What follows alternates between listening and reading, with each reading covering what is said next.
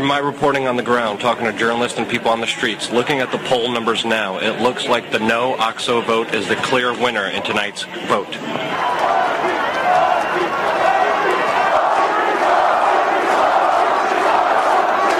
Del cambio para Podemos. Multitudinaria manifestación de Podemos. Marea morada en el centro de Madrid. Que no representan, no. Esta ciudad se merece a Ada Colau como alcaldesa, porque la valentía es el motor del cambio. Há uma forma diferente de fazer política. É essa diferença que vos proponho. Candidato-me em nome da esperança de país novo e justo. Jeremy Corbyn, 251,000. We need a new rising, a rising at the ballot box, a rising against inequality, a rising against injustice. Yes, Europe will be democratized or it will disintegrate. This is not a scare tactic, it's a fact.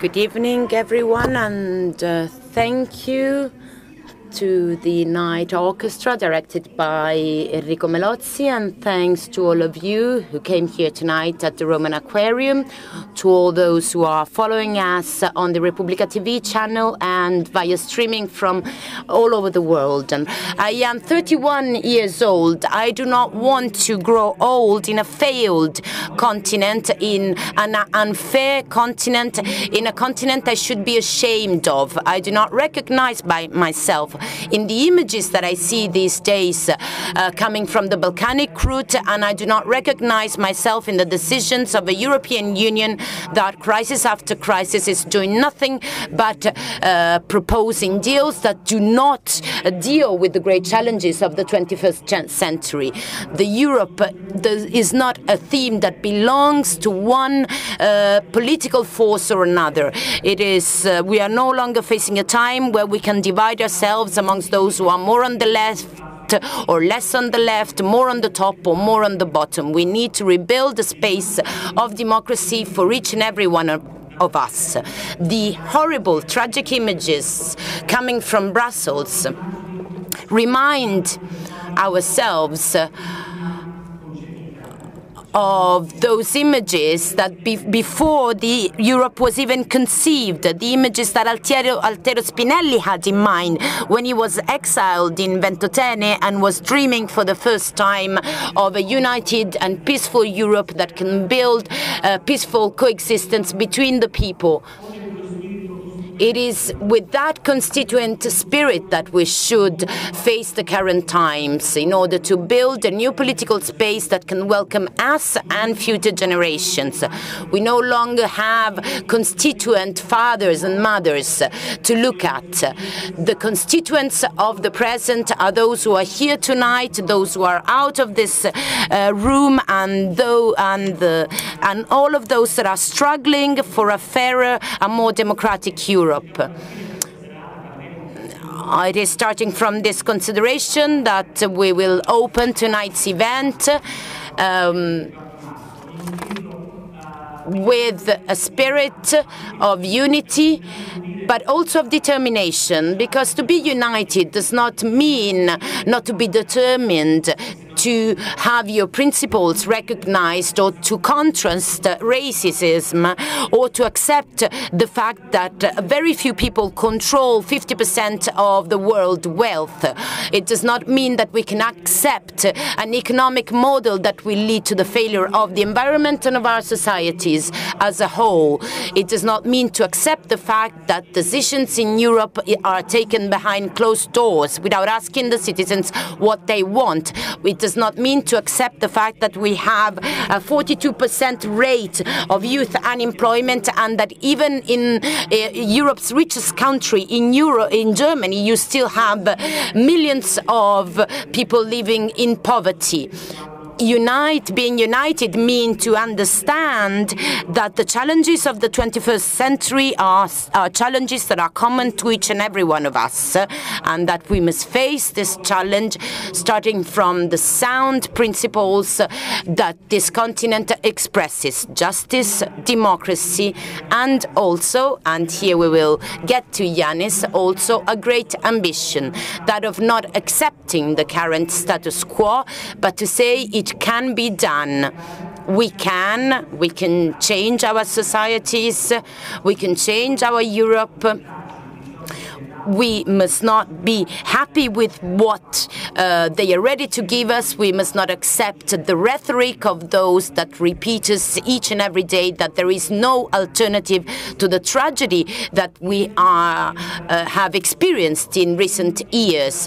DiEM breaks into the scene in a historic moment, one in which the critical points of Europe are revealing themselves in all their criticality. I will ask now Yanis to tell us what DiEM has in mind and what will happen starting from tomorrow, the 24th of March.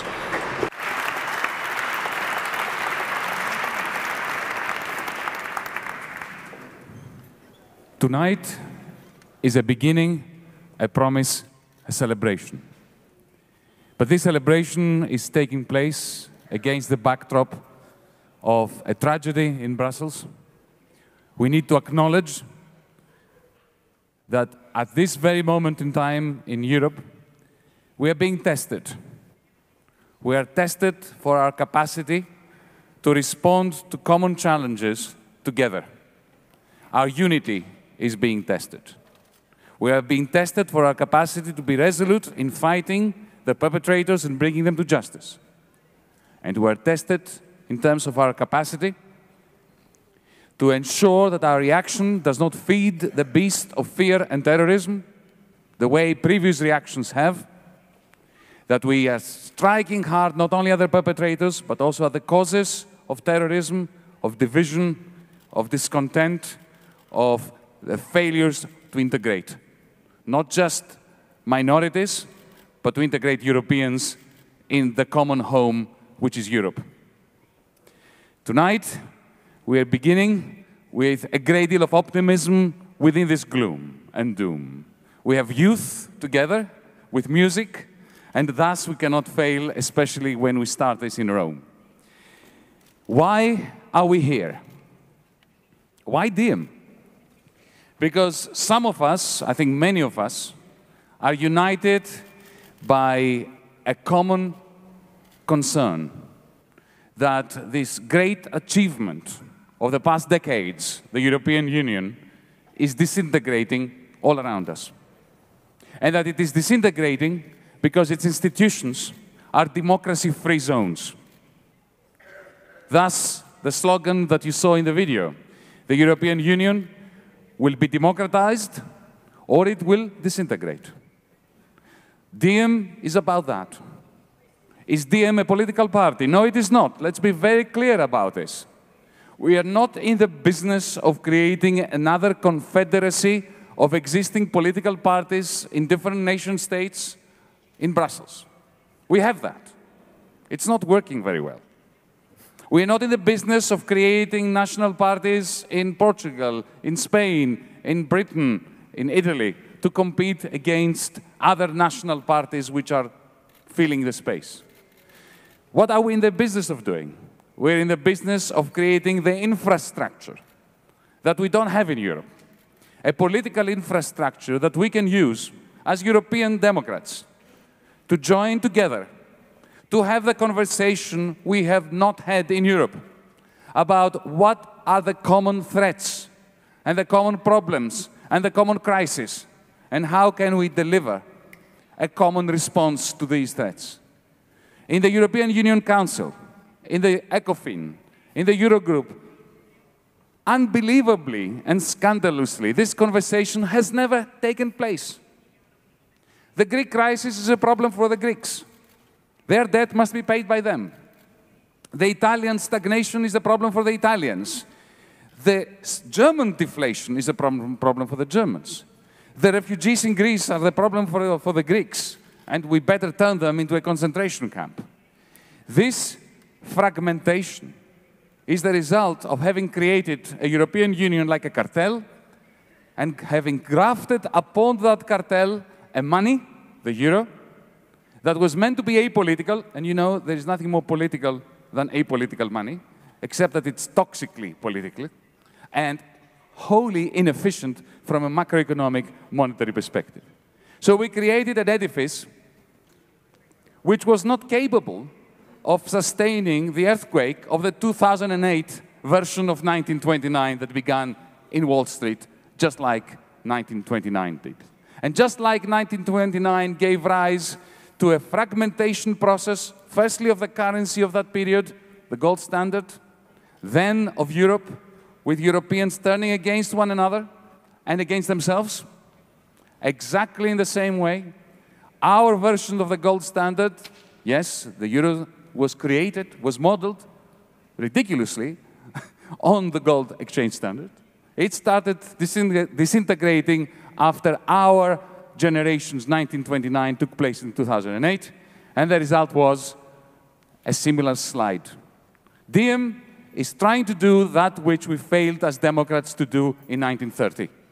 To get together, whether we are left-wing Democrats, Green Democrats, Catholic Democrats, social conservative Democrats, radical Democrats, get together and form an alliance against the slide into this abyss.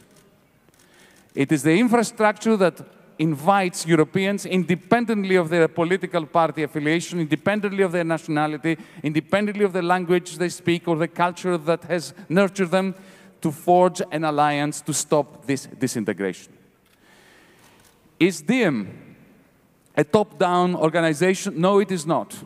We have the minimal amount of vertical coordination in physical meetings like this, but at the very same time, we're putting a huge amount of effort into creating what we call spontaneous collectives of Europeans that spontaneously and without any kind of control or coordination form groups throughout Europe to pursue the aims of the manifesto, which you can read. You more or less heard them already from what we've said. Let me single out the 6 themes which we consider to be pivotal in saving Europe and in creating a common prosperity dream yet again. The 6 threats, battlegrounds on which Europe will be fought and won are transparency. The fact that no European knows how the decisions that shape our future are made. What decisions are made? What are the documents on which they are based? Denies us the chance of democracy. And the denial of the chance of democracy through the denial of transparency guarantees terrible outcomes and the disintegration. Secondly, the question of migration and refugees. Europe must develop a common approach to this, reflecting our determination to democratize and therefore reintegrate. Thirdly, a European Green New Deal, which will be the only way that we can redeploy existing institutions in order to address the crisis of debt, of the banking sector, of low investment, and of poverty. Fourth, green transition. Given that the Green New Deal that we are going to be fighting for will find the funds for investments into green energy and sustainable technologies. Exactly what are these technologies going to be? What is the process of selecting who is going to be funded? And how can, this is crucial, I believe, and very little known, and little attention has been paid to it, how can we ensure that Europe remains technologically sovereign and not in the pocket of Google, of Microsoft, of the megamoths on the other side of the Atlantic? And finally, the process towards a proper European Union constitution that can uniquely provide us with our identity.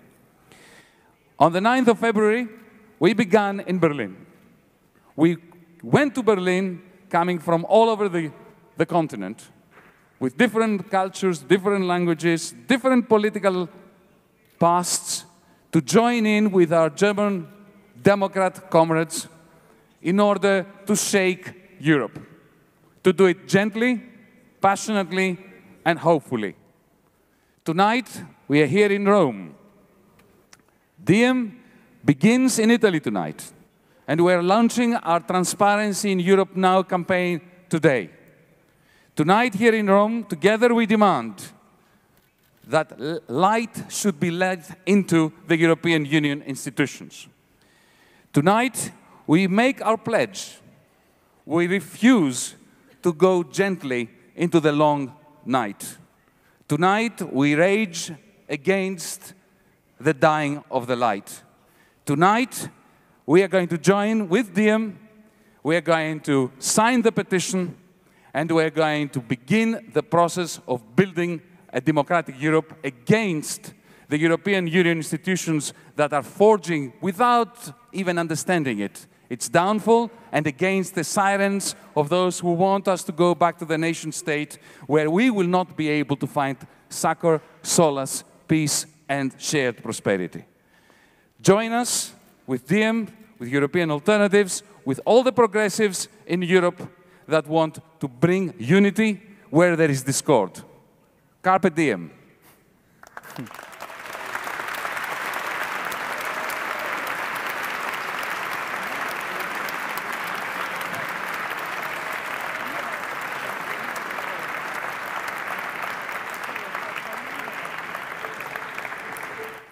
Io ho una persona. I have a very important person that I wish to introduce to you. An extraordinary member of European Parliament that works on a daily basis on the various topics that we just mentioned. Someone who has sort of crossed half the continent of Europe to be with us tonight because she had to take a plane from Brussels last night.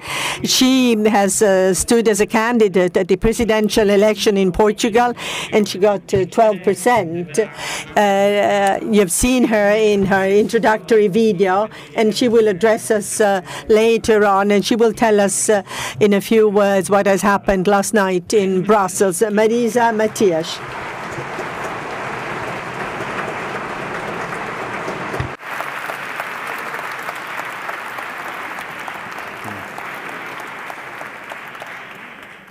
You exaggerate a lot.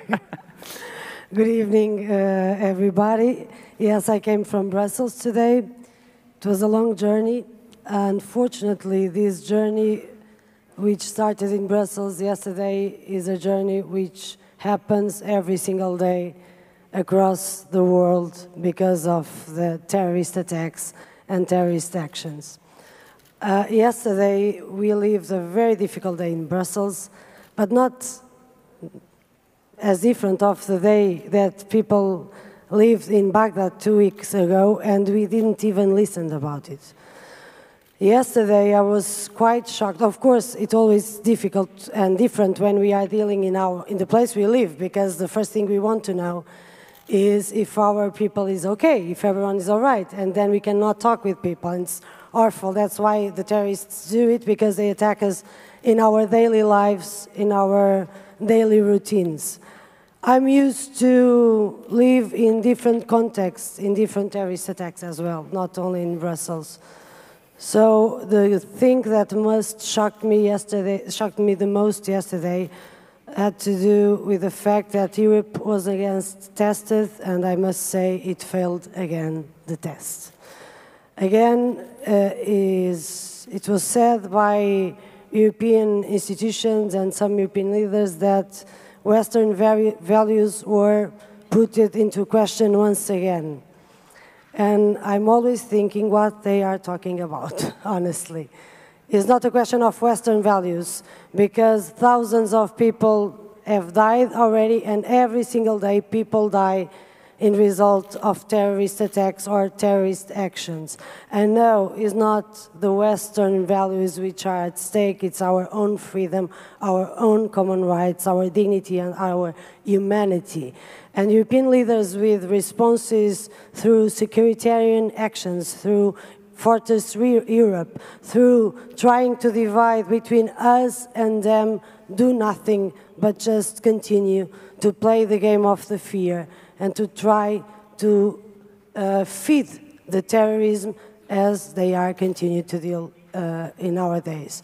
So I wish that with these democratic movements and all the movements, we should also start to think about finish with European hypocrisy, because it's time to come to an end of putting business before people's lives. And yes, yesterday was a very tough day in Brussels, as it is for a lot of people every single day across the world. So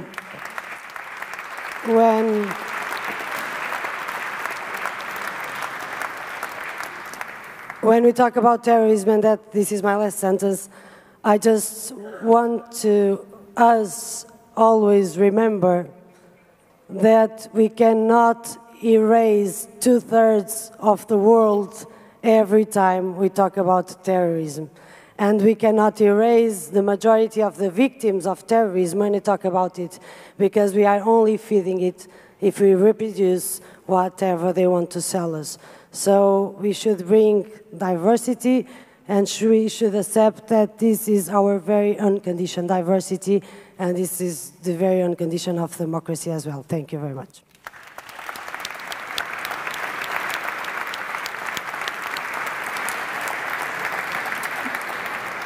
E allora iniziamo. Okay, and so let us start.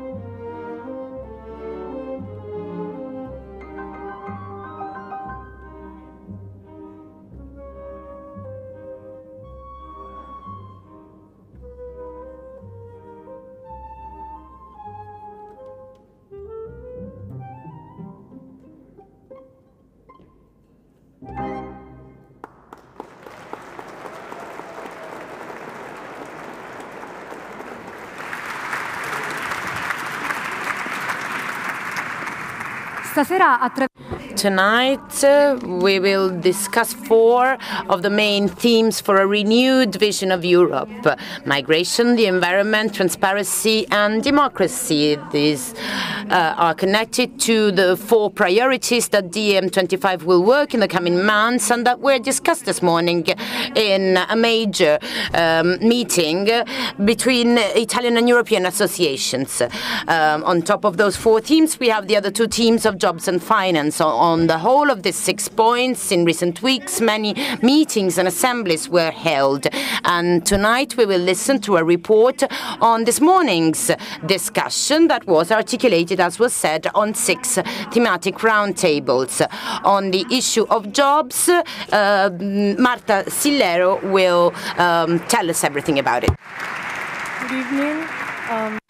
My name is Marta Sillero. I speak on behalf of the Labour and its Values table.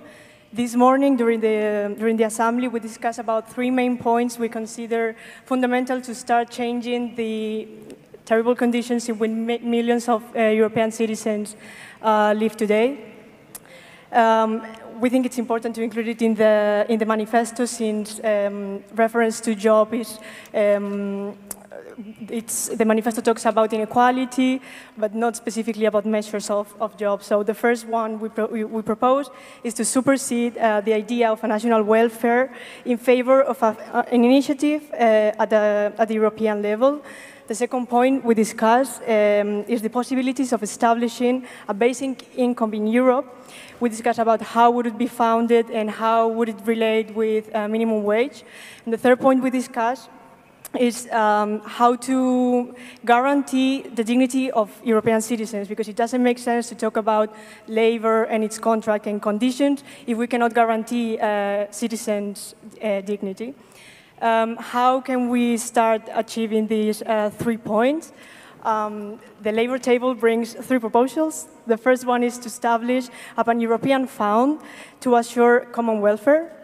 The second point is we invite DiEM and all of you to participate in the popular consultation that the Commission is currently leading until the end of this year. And the third point is to promote the European Citizens Initiative on basic income. Thank you.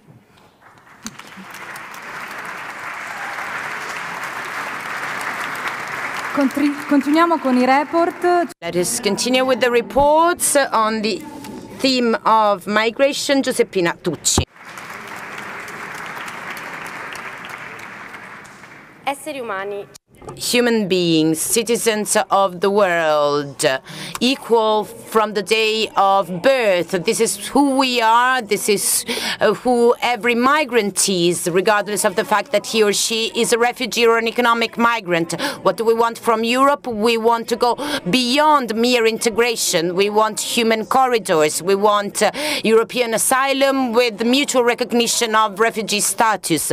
We want to monitor hotspots at the European level. We want a humanitarian residence permit for unaccompanied children. And we want the role of civil society to be enhanced against the criminalization of civil society that we instead experience every day at the local level. We invite each and everyone to join the mobilization on borders, and for DiEM to address to sign the charter that we proposed this morning. A parlare del dibattito on the issue of jobs, Paola Tamma. I apologize, on the issue of the environment. Il riorientamento della produzione. Reorienting production in green terms must be done through tax incentives if necessary in order to pay back for the environmental impact that today citizens are paying for, and it should be the companies and corporations paying for that. Moreover, the roundtable decided that definitely we do need a Green New Deal, meaning to use European institutions and particularly the European Bank of Investment in order to finance green technologies. And so we need research and development for sustainable energy and to build a real green economy and not to support greenwashing operations. Then we believe that we should build a campaign for the disinvestment from fossil fuel. Grazie. Per il tema della trasparenza ascoltiamo Daphne. On the issue of transparency, Daphne Bühlesbach.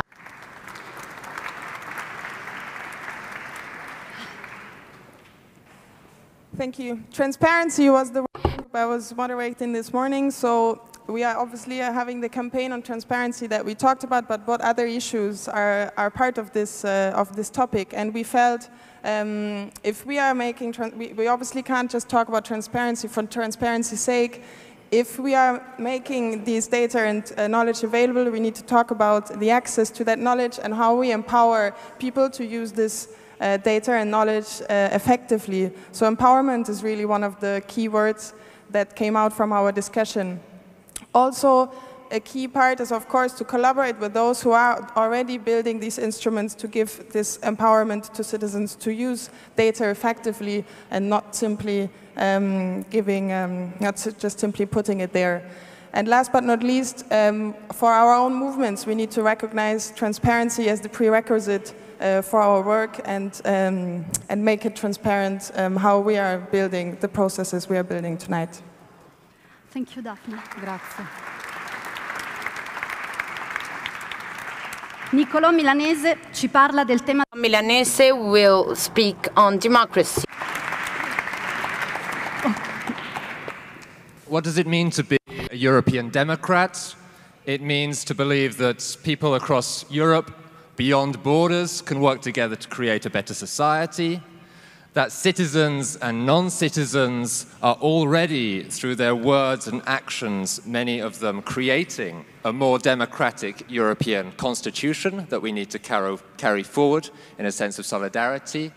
It means that our institutions, our political institutions, need to be spaces of liberty and of participation, and not spaces working against the interest of the people. And where those institutions are working against the interests of the people, they need to be contested. And it means that our cities are fields of experimentation, of democratic innovation, and not spaces where we should be afraid of each other. These are some of the themes that we brought up in the democracy table and that we commit to work towards. Grazie.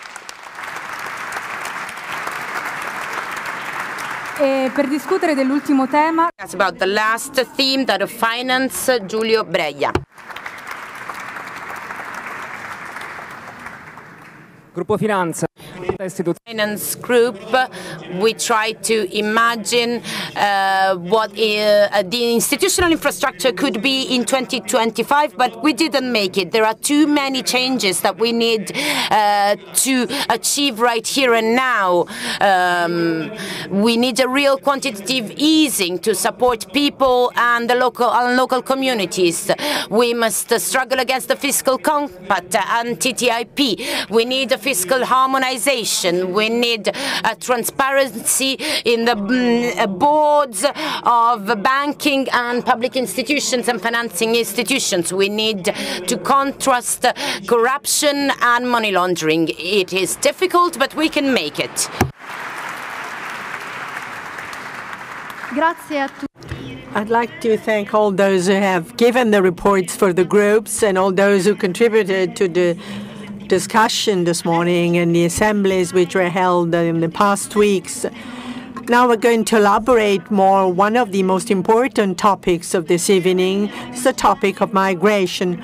We'd like to figure out the sort of Europe that we are dreaming of, a sort of the place where human rights are supported and upheld after sort of barbed wires and armies deployed along the borders of the Balkan route. The shameful agreement between the EU and Turkey shows once again that the states have decided to turn their backs to the migrants or asking for be taken in and helped. To help Lorenzo, we'll have a Somali writer, Igiaba Scego, that wrote several novels. She's also contributing to several sort of newspapers, Repubblica and Internazionale, together with other writers who do not simply sort of come from the Horn of Africa, but use Italian as their sort of language, preferred language. She's one of the leading authors of contemporary literature that has sort of been able to capture the encounter of different cultures. So it gives me great pleasure to introduce to you Igiaba Scego.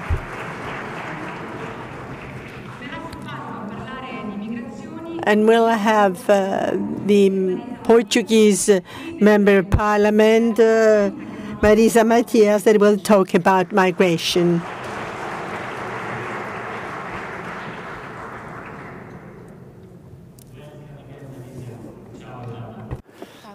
Lo dico per gli interpreti. Thank you, Igiaba. I'll speak Italian with Igiaba and English with Marisa. So, thank you, and I'd like to thank the interpreters that help us understand each other. That's in everyone's minds. Only a few days ago, the European Union has signed an agreement with Turkey that many have defined an inhuman as well as an ineffective agreement. And from your privileged seat of the European Parliament, I would like to ask you your opinion of it. Hello again. If I would have a privileged seat in the European Parliament, that agreement would never exist. Okay, I think it's not only inhuman, it's shameful. It's exactly the opposite that we have to do concerning what is happening with the refugee, with the humanitarian crisis, and with the migrants who try to reach Europe. And I think it's even worse, there's a perverse sense in this agreement because we are creating in Turkey a kind of Guantanamo type 2.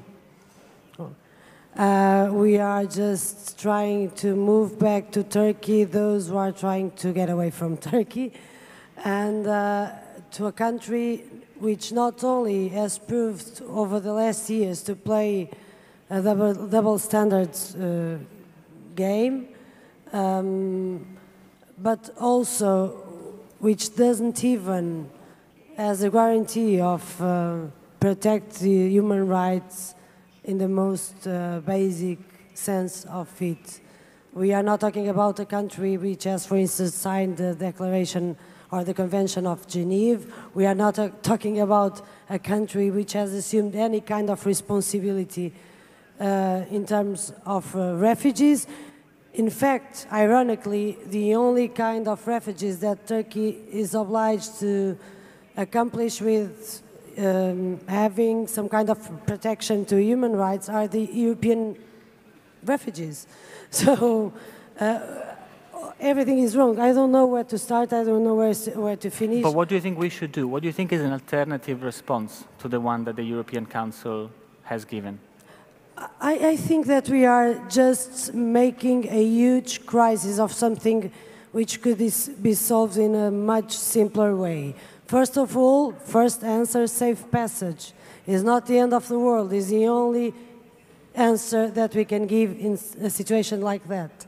Safe passage. If people say that we cannot have the conditions for having 1 million refugees in 28 member states, they must be kidding. And I'm talking about the emergency response, because if we look, for instance, to Lebanon, a population of 4 million people, they have 2 million refugees there, 50% of the population. If we look to Jordan, 30% of the population. So European Union and European institutions also have opted for a kind of outsourcing service and trying to put the problems in the borders of the conflicts. We are not dealing with this for the first time. this problem has already decades. So we saw it with countries from North Africa, we now see it in the countries of Middle East, and now we see it with this agreement with Turkey. So for an emergency response, I would say safe passage and guarantee the conditions to receive the refugees who are searching Europe for asylum. That would be the emergency response. But of course, there are a lot of others. And I've been fighting a lot in the European Parliament in order to pass an embargo to selling weapons to the areas in conflict, because we know very well that a lot of European countries have huge amount of businesses with countries which then pass the weapons to the terrorist groups, and also an embargo to buying oil from the occupied territories by the terrorist groups. But even saying this, we are already talking just of a small part of the world, and there are a lot of other countries in Africa also needing our solidarity. And we have responsibilities. I'm not going to tell the entire story, but we have responsibilities in these conflicts. And I think that emergency answer would be safe passage and to create finally an asylum seeker condition at European level, because we don't have it. And as a more grounded answer to start to deal with the problems at the origin, and of course is not only in Syria or in Iraq that we are having problems, but I think we should think a lot when we see that even Iraq receives more refugees than the European Union as a whole. That means a lot about our behavior and the way we are not dealing with this. But there are so many things that we can do that I could spend hours. And we'll get back to this at with the last question. Safe passage, passo all'italiano, corridoi umanitari. Humanitarian corridors. Italy has proven in these last few months that this is a possibility which is feasible. This was a pilot project started by the community of Sant'Egidio for Syrian refugees in the Lebanese camps. It's one of the few good examples of non-governmental activism which should be followed by those who have the privilege of ruling a country. Igiaba, could you help us taking a sort of a broader approach than what is covered in the media? When we talk about migration, we talk about the Balkan route, the war in Syria, but migration is a far more broader phenomenon that goes beyond the wars which are at the borders of Europe. So based on your own experience, could you share with us what it means to migrate over and above the humanitarian emergency? Good evening, everyone.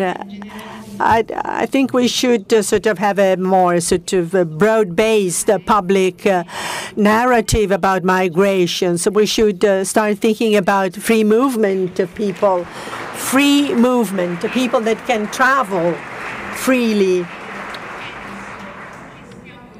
Because I think we're living in an apartheid-like climate. You have people that are allowed to travel. You go on the web, you purchase a low-cost flight, and you can, off you go. And then there are people who can't travel. I'm Somali origin. I keep telling that my parents came to Italy by plane. My brother studied in Prague, and he was traveling from Prague to Mogadishu. In the 70s, in the 80s, there was such a possibility of traveling around. Today, from Somalia, from Eritrea, from Western Africa and Syria, you can't come to Europe legally, so you're forced to migrate. This is something Well, you've got to understand, or else you don't understand why people take these rickety ships.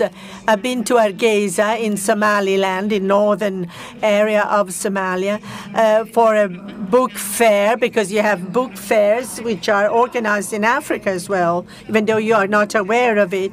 I spoke with many young people who told me, I want to go into Tarib, which is a journey towards the Mediterranean. But migrations are not simply dictated by the fact that you want to sort of flee the war. Of course, Syrian refugees are very much in such a situation, and we in Somalia were faced with this situation. But on many occasions, people wish to travel around to act as a tourist. Why are we standing in the way of such a possibility? Why do we think that body could be dangerous if that body migrates? Why do we feel that only European people, European youth can travel around and gain some experience when they travel abroad? So we have to change our standpoint.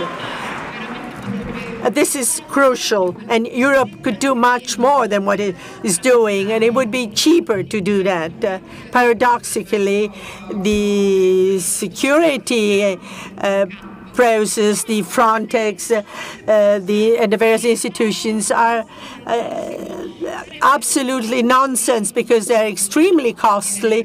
It would be much cheaper to welcome people. It would be good for humanity. It would be less costly if the whole of the inhabitants of Eritrea and Syria would come to us in Europe. So it's a psychological problem. We're living a sort of a schizophrenic experience.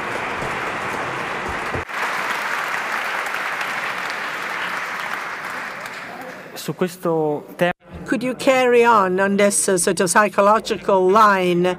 Could you share with us a very strong image that you used a few days ago when we met that makes us consider the risk that we get used to the pain of others, the deaths that we see every day in the Mediterranean, in the Balkan route? We've got to bear in mind and remember that we've not always been so inhuman. No, we weren't that way, especially that was true for Italy. I do remember when Jerry Maslow died. Jerry Maslow was a South African student who was killed in Villa Literno. I do recall that the funeral were broadcast live on television in 2005 when 13 Somali people died. There was a funeral which was organized at the Capitol Square, which is the square of town hall, and the whole of the Somali diaspora was there. There were many Italian personalities. It was Pietro Ingrao and many other people, and that wasn't a very long time ago. So 13 people were too many. Now we're getting used to kids dying, drowning in the Aegean Sea. We're getting used to tragic choice. And the one thing which sort of scares me is that at some point we'd have to choose between the European Union and human rights. We have to choose human rights in the European Union. That is crucial. And let me add one more point.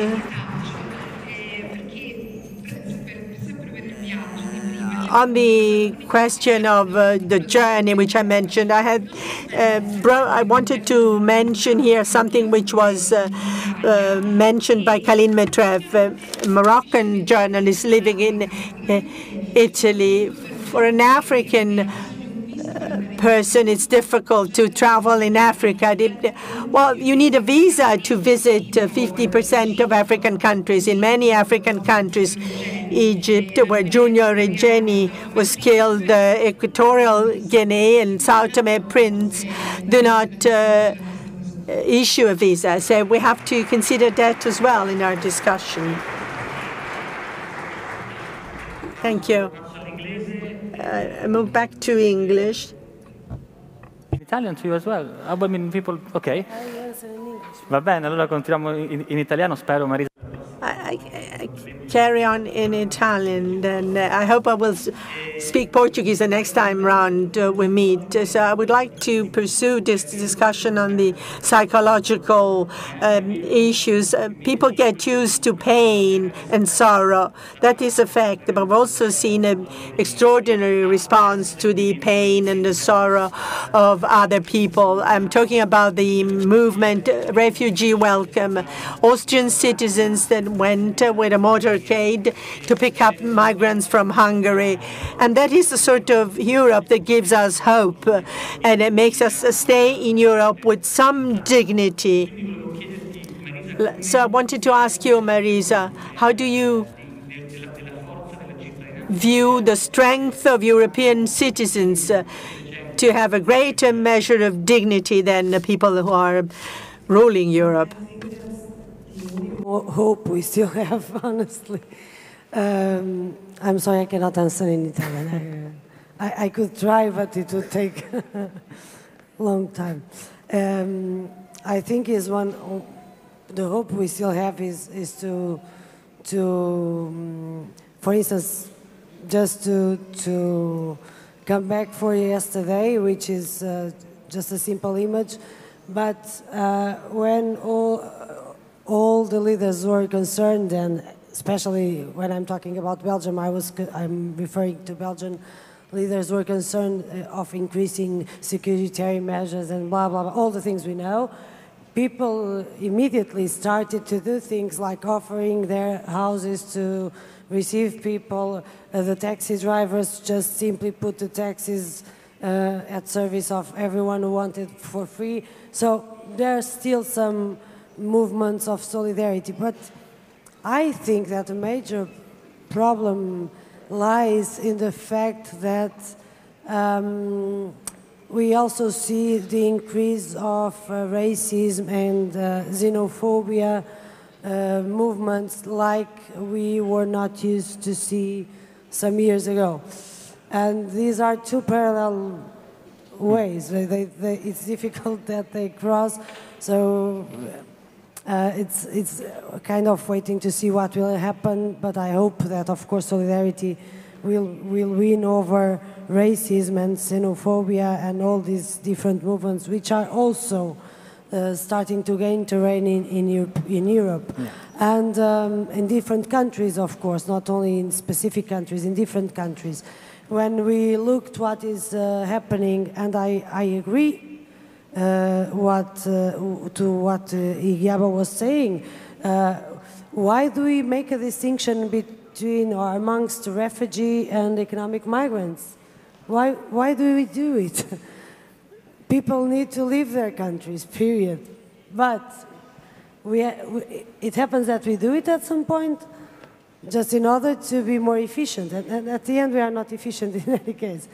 But it's true that I think we should not make this distinction, although we need it for different purposes, but I think we should not do this distinction.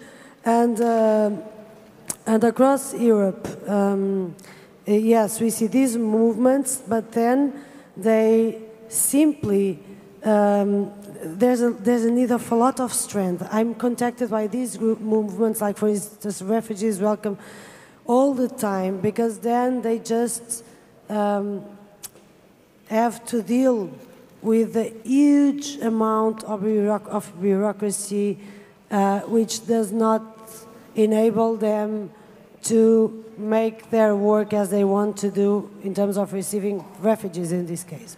One very quick question to both of you. I'm going to ask you to give a suggestion to Yanis. Yanis has taken the ambitious step of launching a pan-European movement to change public opinion in Europe, as he was clearly explaining at the beginning, to change political processes in Europe. What do you think should be the one or two top priorities of the movement when it comes to the discussion we are having and to the refugee and migration situation?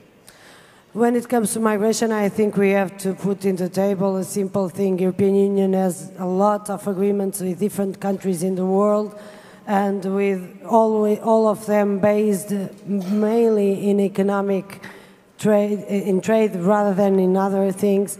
But we should put as a condition then when it comes to visa or when it comes to travel allowances, there should be reciprocity. We cannot still having these kind of deals with all countries in the world in order that for these countries to get an agreement, an association agreement with us, they need to give up on their own capacity of letting us enter or not, but we put all the restrictions, and I think that's one of the most unfair things that we are dealing with. It's at the level of the European agreements and institutions, and reciprocity would be a very good thing to put in the table and to say we will not accept international cooperation based on this level of inequality and unequal treatment of people. Okay. A second issue has to do with, and is a very brief one, what Igiaba said just before. We need to discuss human rights at the European Union. We simply forget to do it, and is the crucial dimension for this movement or any other movement. We cannot allow that just people or children or women which are suffering, people just, I don't know how to say that, but they close their mouth with, I don't know how to say it in English. They sue them. Yes, or we cannot allow to put people in camps which were used for other means in the worst period of our history. We cannot allow to build walls and walls and walls which are much more expensive than to treat well people.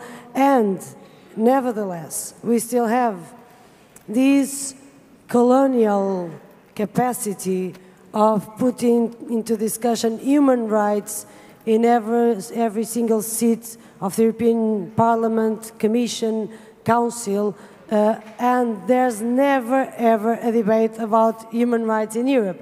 And every time we try to put it, and I finish with this, like for instance with what is happening in Hungary, or so, we cannot do it because, as we know, human rights are an issue outside Europe and not inside Europe. So starting from inside could be a good suggestion, I would say. Good job.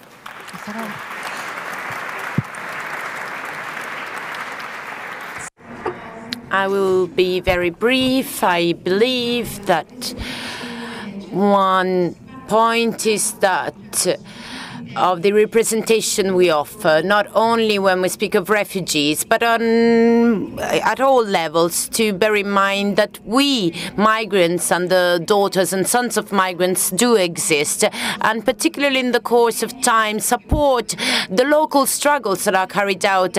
I am here with a member of the G2 generation, of the G2 network in Italy. We still don't have a law on Italian citizenship, and surely we will not have one. The law will not be passed because they consider us as a branch, as a terrorist branch. We are still, the second-generation migrants are still not recognized. I do hope that the law will be passed before I die. Yes, we will get the bill approved. I thank both of you. We started saying that DiEM should go beyond the belonging to this political force or the other, and this is really the sort of perspective you have expressed during the course of this conversation. To support safe passage, humanitarian corridors means simply to stay on the right side, to stay on the side of those who put the word dignity at the first place. Thank you very much. And let's hope that we can continue working together, and I am sure we will.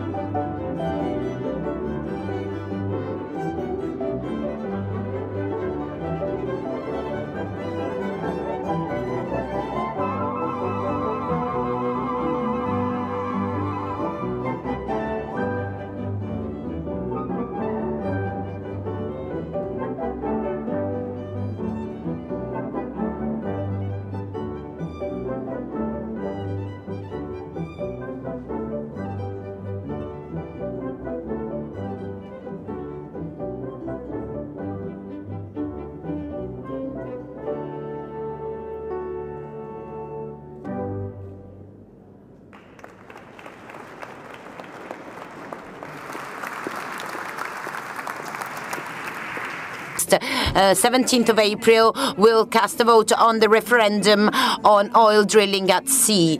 To discuss this with us is a member of the National No Drilling Committee, which is a movement that since 2012 in Italy has tried to construct a development model based on the exploitation of fossil fuel. Marica di Pierri, an activist and journalist, will join us on the stage. She's an activist that has been working on environmental and social issues for years. Proprio perché la tematica ambientale. And exactly because the issue of the environment is strictly connected with that of an ecological transition for our economic model of development, it is a pleasure to call on the stage the international representative of FIOM CGIL, Valentina Orazzini.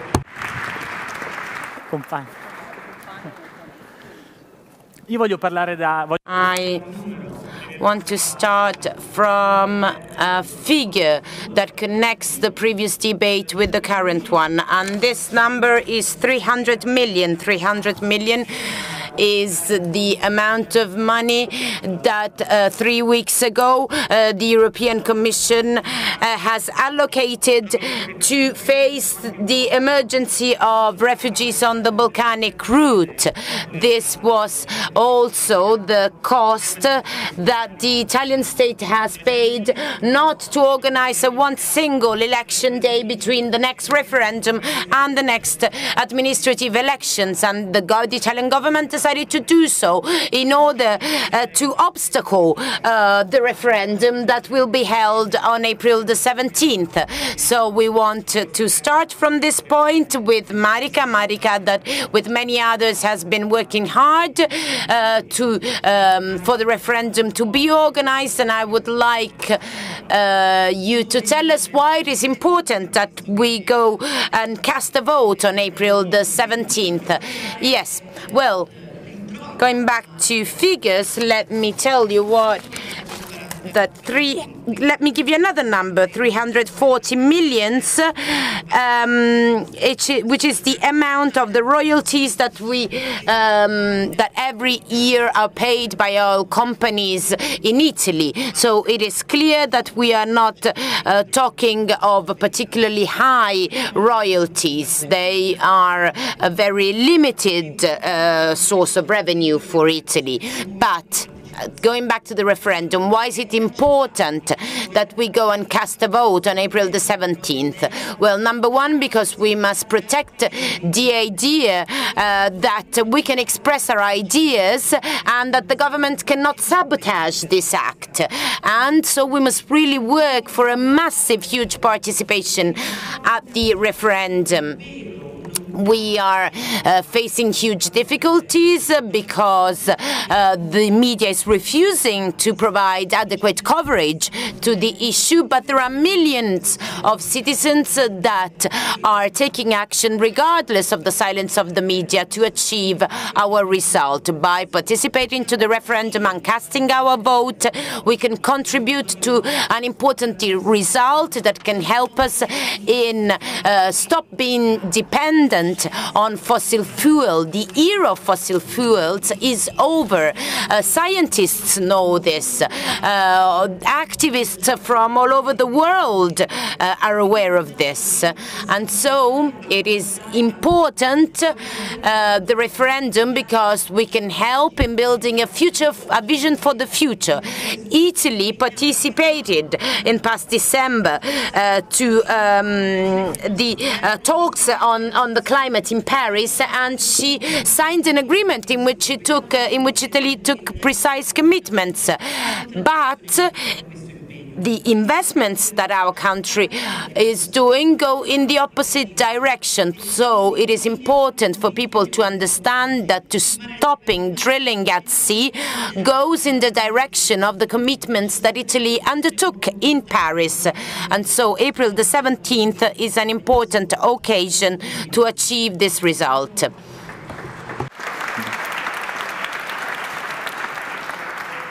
They often tell us that if you stop offshore drilling or if you stop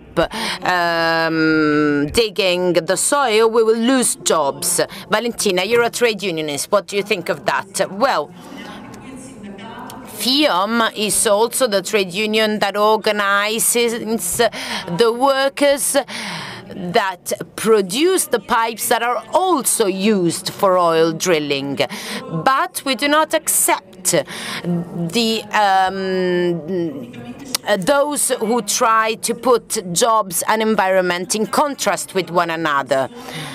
We need to get rid of this framework and to get rid of that rhetoric that is trying to play on this contradiction also among workers. Of course, the referendum will not have an immediate impact on jobs because at the center of the referendum is the duration of concessions for drilling, of authorizations for drilling. But anyway, there is a more general point, which is that the model that oil drilling is applying is a failing model. Otherwise, we should not continue to simply defend a model just because this way we will protect jobs by defending a model that is a 19th century one, and this will not work. We have, of course, to bear in mind the complexities of the world of labor, but we should not simply defend the status quo, but rather have a more general vision in mind. This is why FIOM is contributing to the campaign on the no drilling referendum, but is also contributing to the campaign on the constitutional referendum, because you cannot split the discourse on democracy and on a social crisis and on the environment. We must think in overall terms and try and develop proposals that can keep these different aspects together. Okay, tell me more about this. One of the issues that also Yanis explored in his opening remarks is that of ecological transition. As a trade union, and one that is a metalworking trade union, represents somehow a 20th century model. What is your position on the great issue of the green economic transition? Well, one of our proposals in the platform that we just presented, one of our proposals says that we should create a permanent table on environmental sustainability. This is because we believe in Germany a permanent table on this topic has been created more than 3 years ago. The problem in general is how we can think of productive reconversion also in terms of the impact of production that can create jobs. Yanis Varoufakis in his introduction spoke of maintaining strategic sovereignty of the people with respect to Google. We all use smartphones, but smartphones did not appear out of nowhere. The Silicon Valley is the result of a process of investment. So, together with the digital revolution, we should really think of in terms of a circular economy that is supported also through investments in order to create sustainability plans that can work in terms of prevention and not simply in terms of controlling the damaging effects. Of course, this is also connected to the issue of knowledge, education, and so far and so forth. Yes, and one of the most important proposals of DiEM25 has to do with what you just said, and make sure that the ECB stops printing 80 million euros a month just to give them to the banks. but rather to invest this money directly in buying bonds from the European Bank of Investment so that we can build a great investment plan at the European level for a green transformation of our productive sphere. Marica. There are those who say that you need oil drilling in order to create jobs, but that's not the case. You need drilling or you won't have any energy. Is that true? No, that's not true.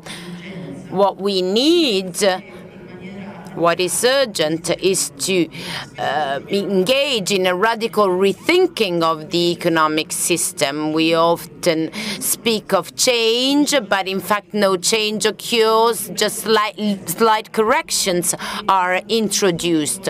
We must understand the difference between the green economy and a deep radical reconversion of what we produce. As Valentina just said, we must think in terms of how we produce what we produce, for which reason we produce, and we need public investments and we need structural funds and European funds to be redirected towards green technologies. We are still investing a huge amount of money every year in fossil fuels, and all that money could be reinvested for different purposes. The issue of the energy is a central one, which is at the heart of our economy, and giving up fossil fuels is something that we just have to do, and as fast as we can. Scientists have told us that our biosphere can only absorb emissions deriving from 1/5 of the current drilling sites. This means that all the other ones must be shut down. We do have alternatives in terms of renewable energies and in terms of an energetic democracy. Let me quote a study by the Stanford and Berkeley University that was recently published. They verified that with the existing technologies in the United States, you could create a scenario where by 2050 you can produce all the energy the United States need only through renewable energies. So it means that the objective can be achieved, but there is a lack of a political will, and that is why as a society we must push in this direction. Thank you, Marica.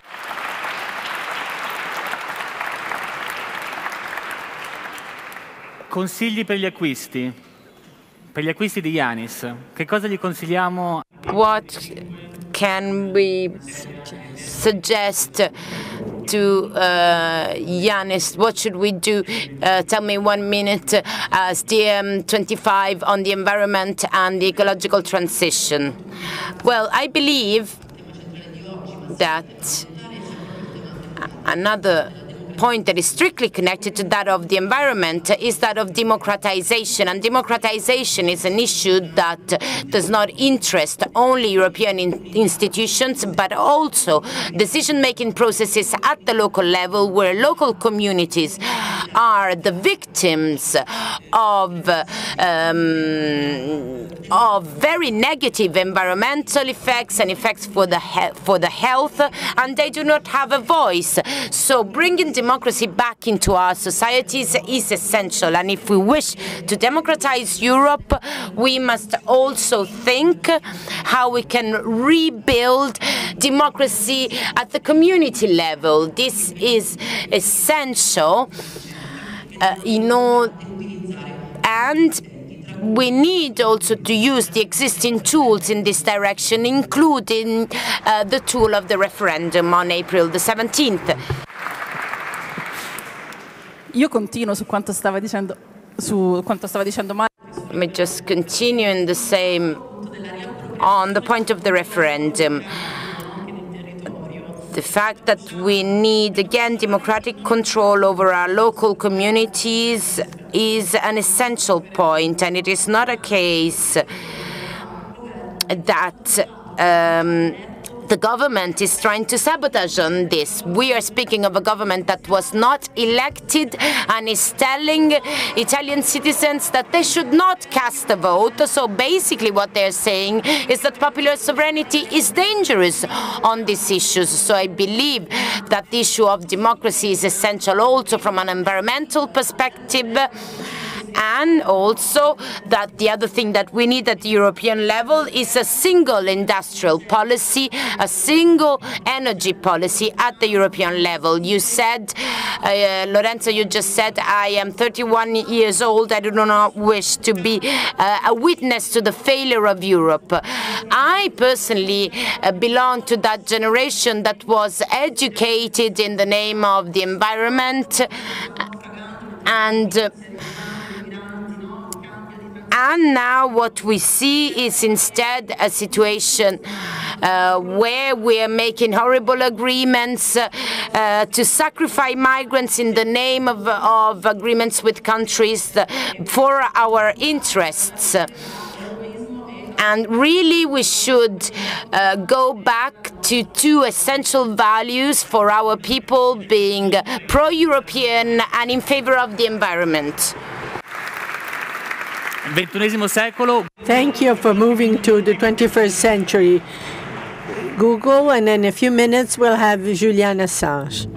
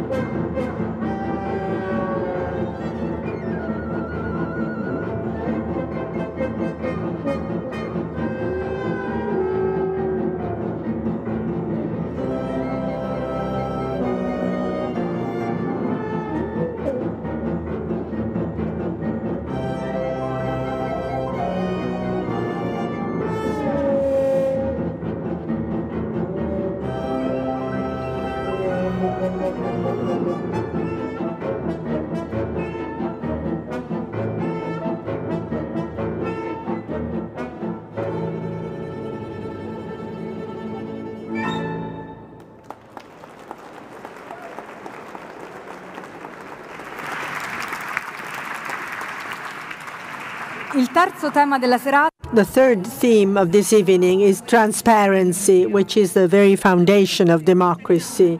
There is no informed citizenship without vigilant citizenship. Transparency in Europe means to reduce the lack of transparency of meetings and summits of the European institutions, but foremost to put in the public domain all the documents concerning negotiations on TTIP, the free trade treaty between Europe and the United States. Well, the leader of Linke, Katja Kipping, is going to talk about TTIP.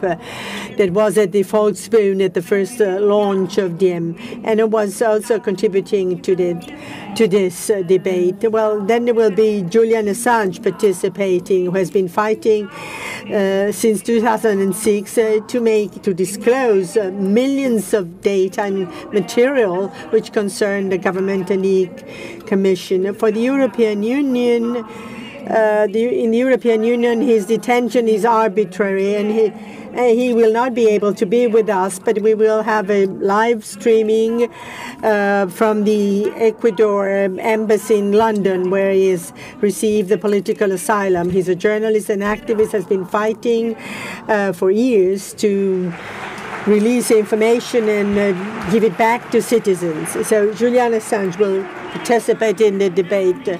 From the Roman Aquarium, we'll have Srecko Horvat in a dialogue with Lorenzo. He's a Croatian philosopher. He's among the leading representatives of the New Left in the post-Yugoslavia era. A very strong advocate of the DiEM movement and one of its most active promoter. The theme that they are going to discuss is the first European campaign on transparency that is going to be launched from here, from the Roman Aquarium.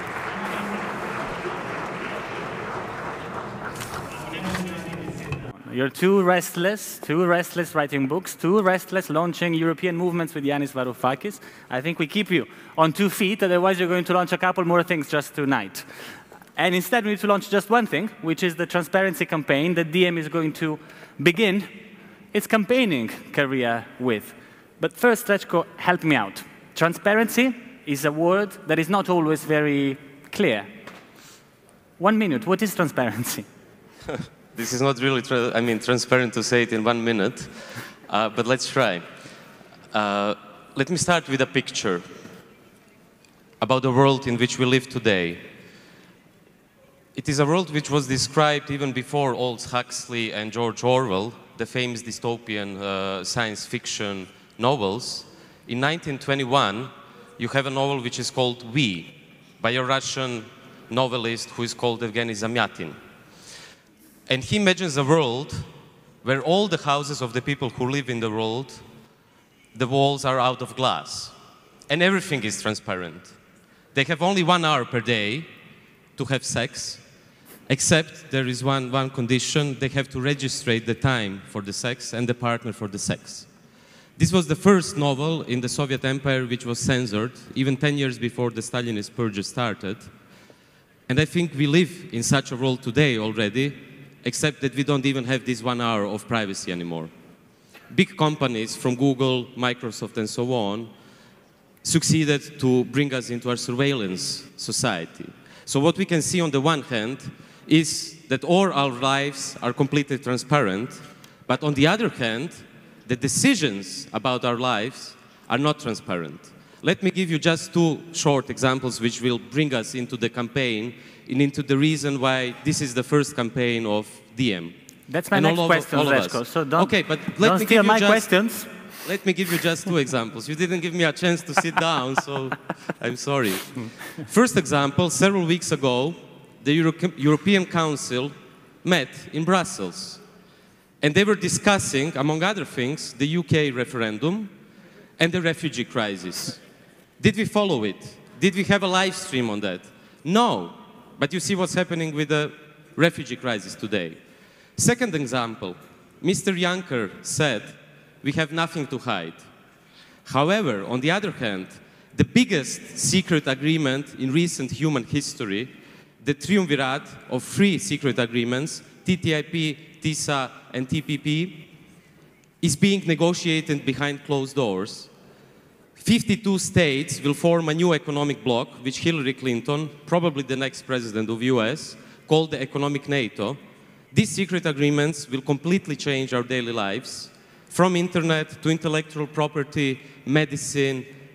Corporations will have the opportunity to sue countries such as Italy, Croatia, and so on. And we didn't have any chance to see the secret agreements. Only thanks to WikiLeaks and to someone who will be soon here, this is Julian Assange, we had a glance into these secret agreements. And let me just end, because I think we have to speak about Brussels today here. First, yes, we have to condemn terrorism everywhere. But there are 2 things which will happen after Brussels, I think. The first thing is our lives will become even more transparent. And the second, I think what we can expect in the European Union in the months to follow is something what happened after 9/11 in US, and this is the Patriot Act. I think what we will have in Europe is a new Patriot Act on European level. And it is not by chance that after Paris was the first moment. After Paris, the former boss of CIA said that people such as Edward Snowden, people such as Julian Assange, have blood on their hands. Why do they have blood on their hands? because they were the people who were revealing the secret agreements. They were the ones who were revealing the secrets of the centers of power, and those people now are in Moscow or in the Ecuadorian embassy for 4 years. Is this the future society where we want to live in? I think no. And this is one of the reasons why DiEM is starting the campaign.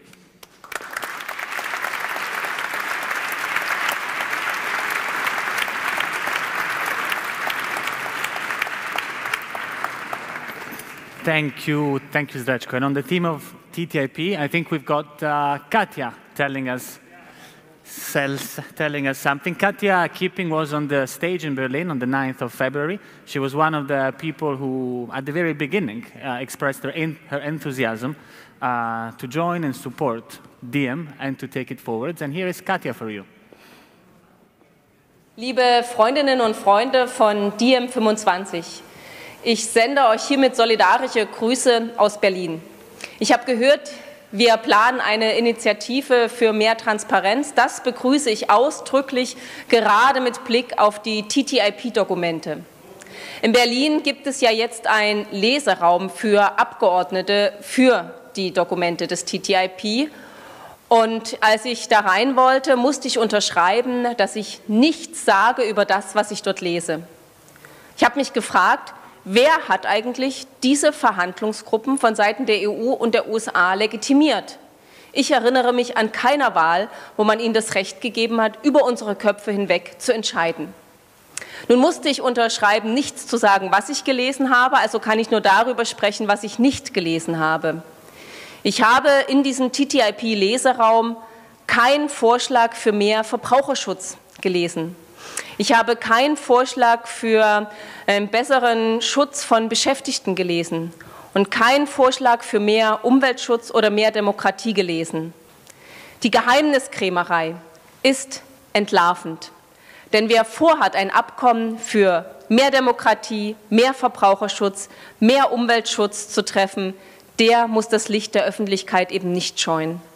Insofern haben mich meine Erfahrungen im TTIP-Leseraum darin bestärkt, Abkommen wie das TTIP und wie CETA sind zu stoppen und es braucht Transparenz. Democracy needs transparency. Let's fight for it.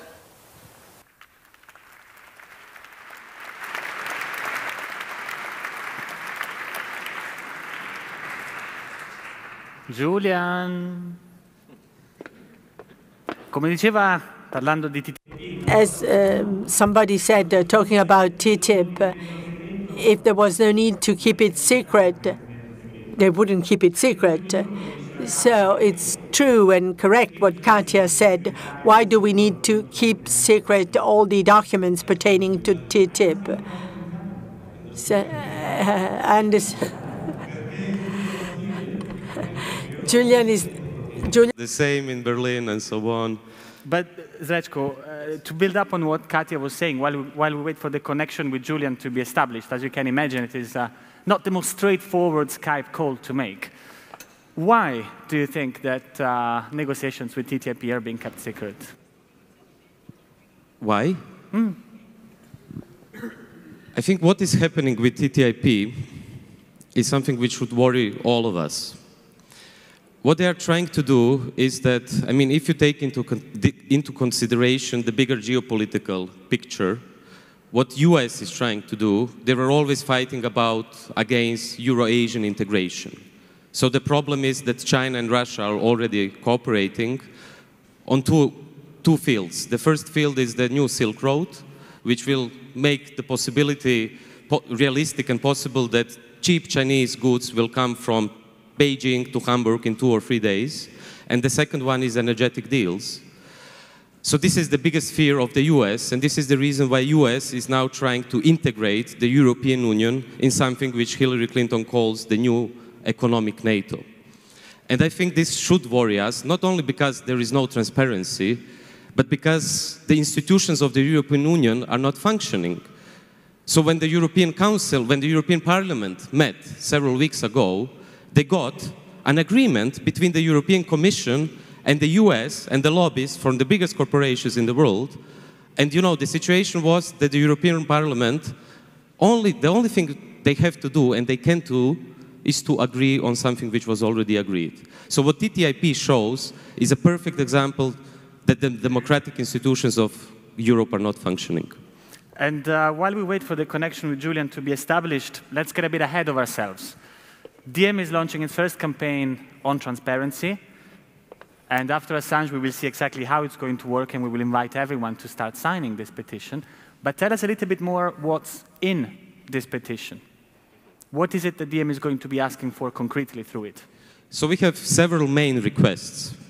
One of the main requests is that all meetings of the Eurogroup, of ECOFIN, and of the European Council will be live streamed.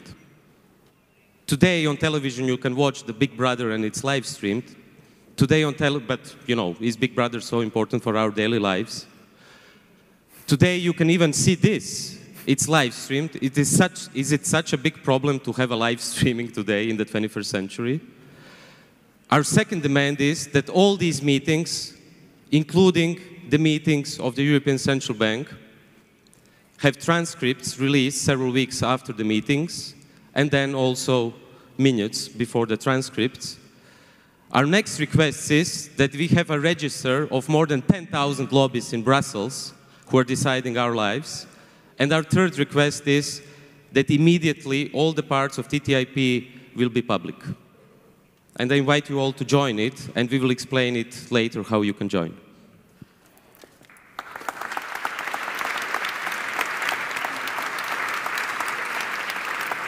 Can I get an update on the connection with Julian?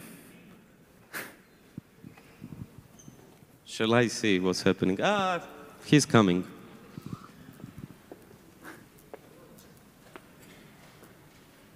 Aye. Julian!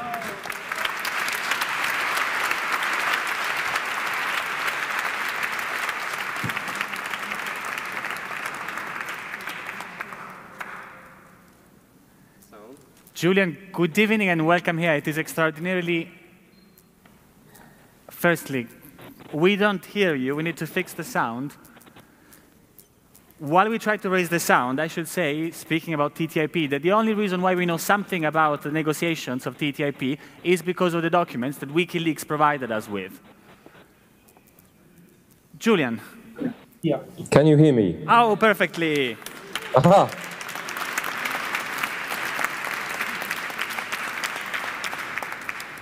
Well, I was last in Rome in 2009, but alas, have not had the opportunity to be there since. But I suppose this is the next best thing, some sort of dystopian future that if we don't do our jobs right, we might all end up in. Julian, tell us why you're behind this campaign on transparency, and tell us why this is the issue to begin a movement for democracy with.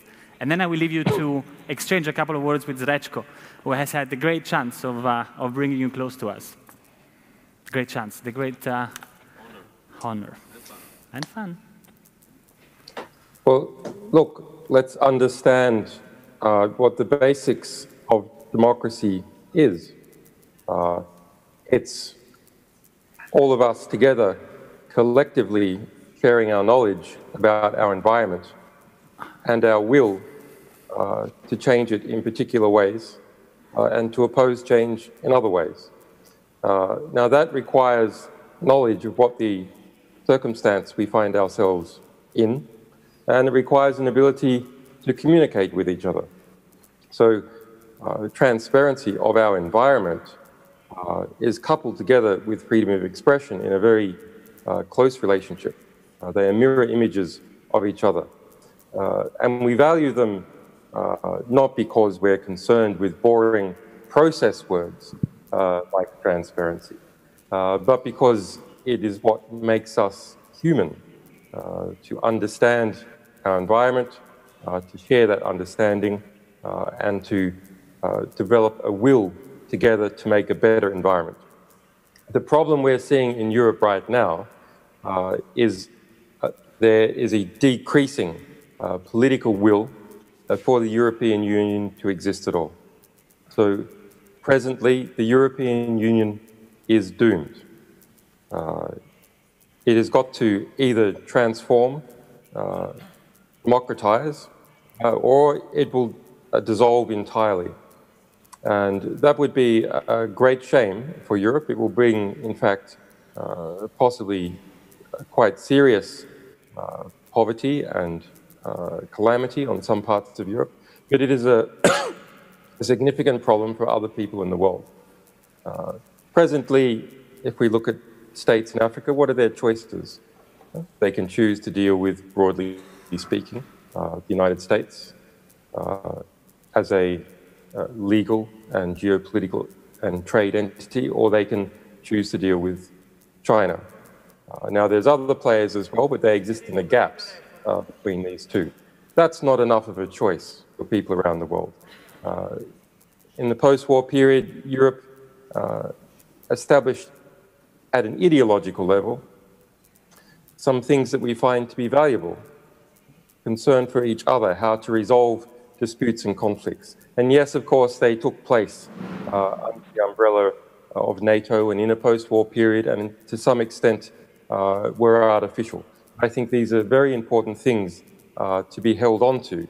And if we're not able to generate the correct political will to do so, they will simply disappear and we'll be left with only big power politics. Now, why is the will for the European Union to exist in a state of collapse?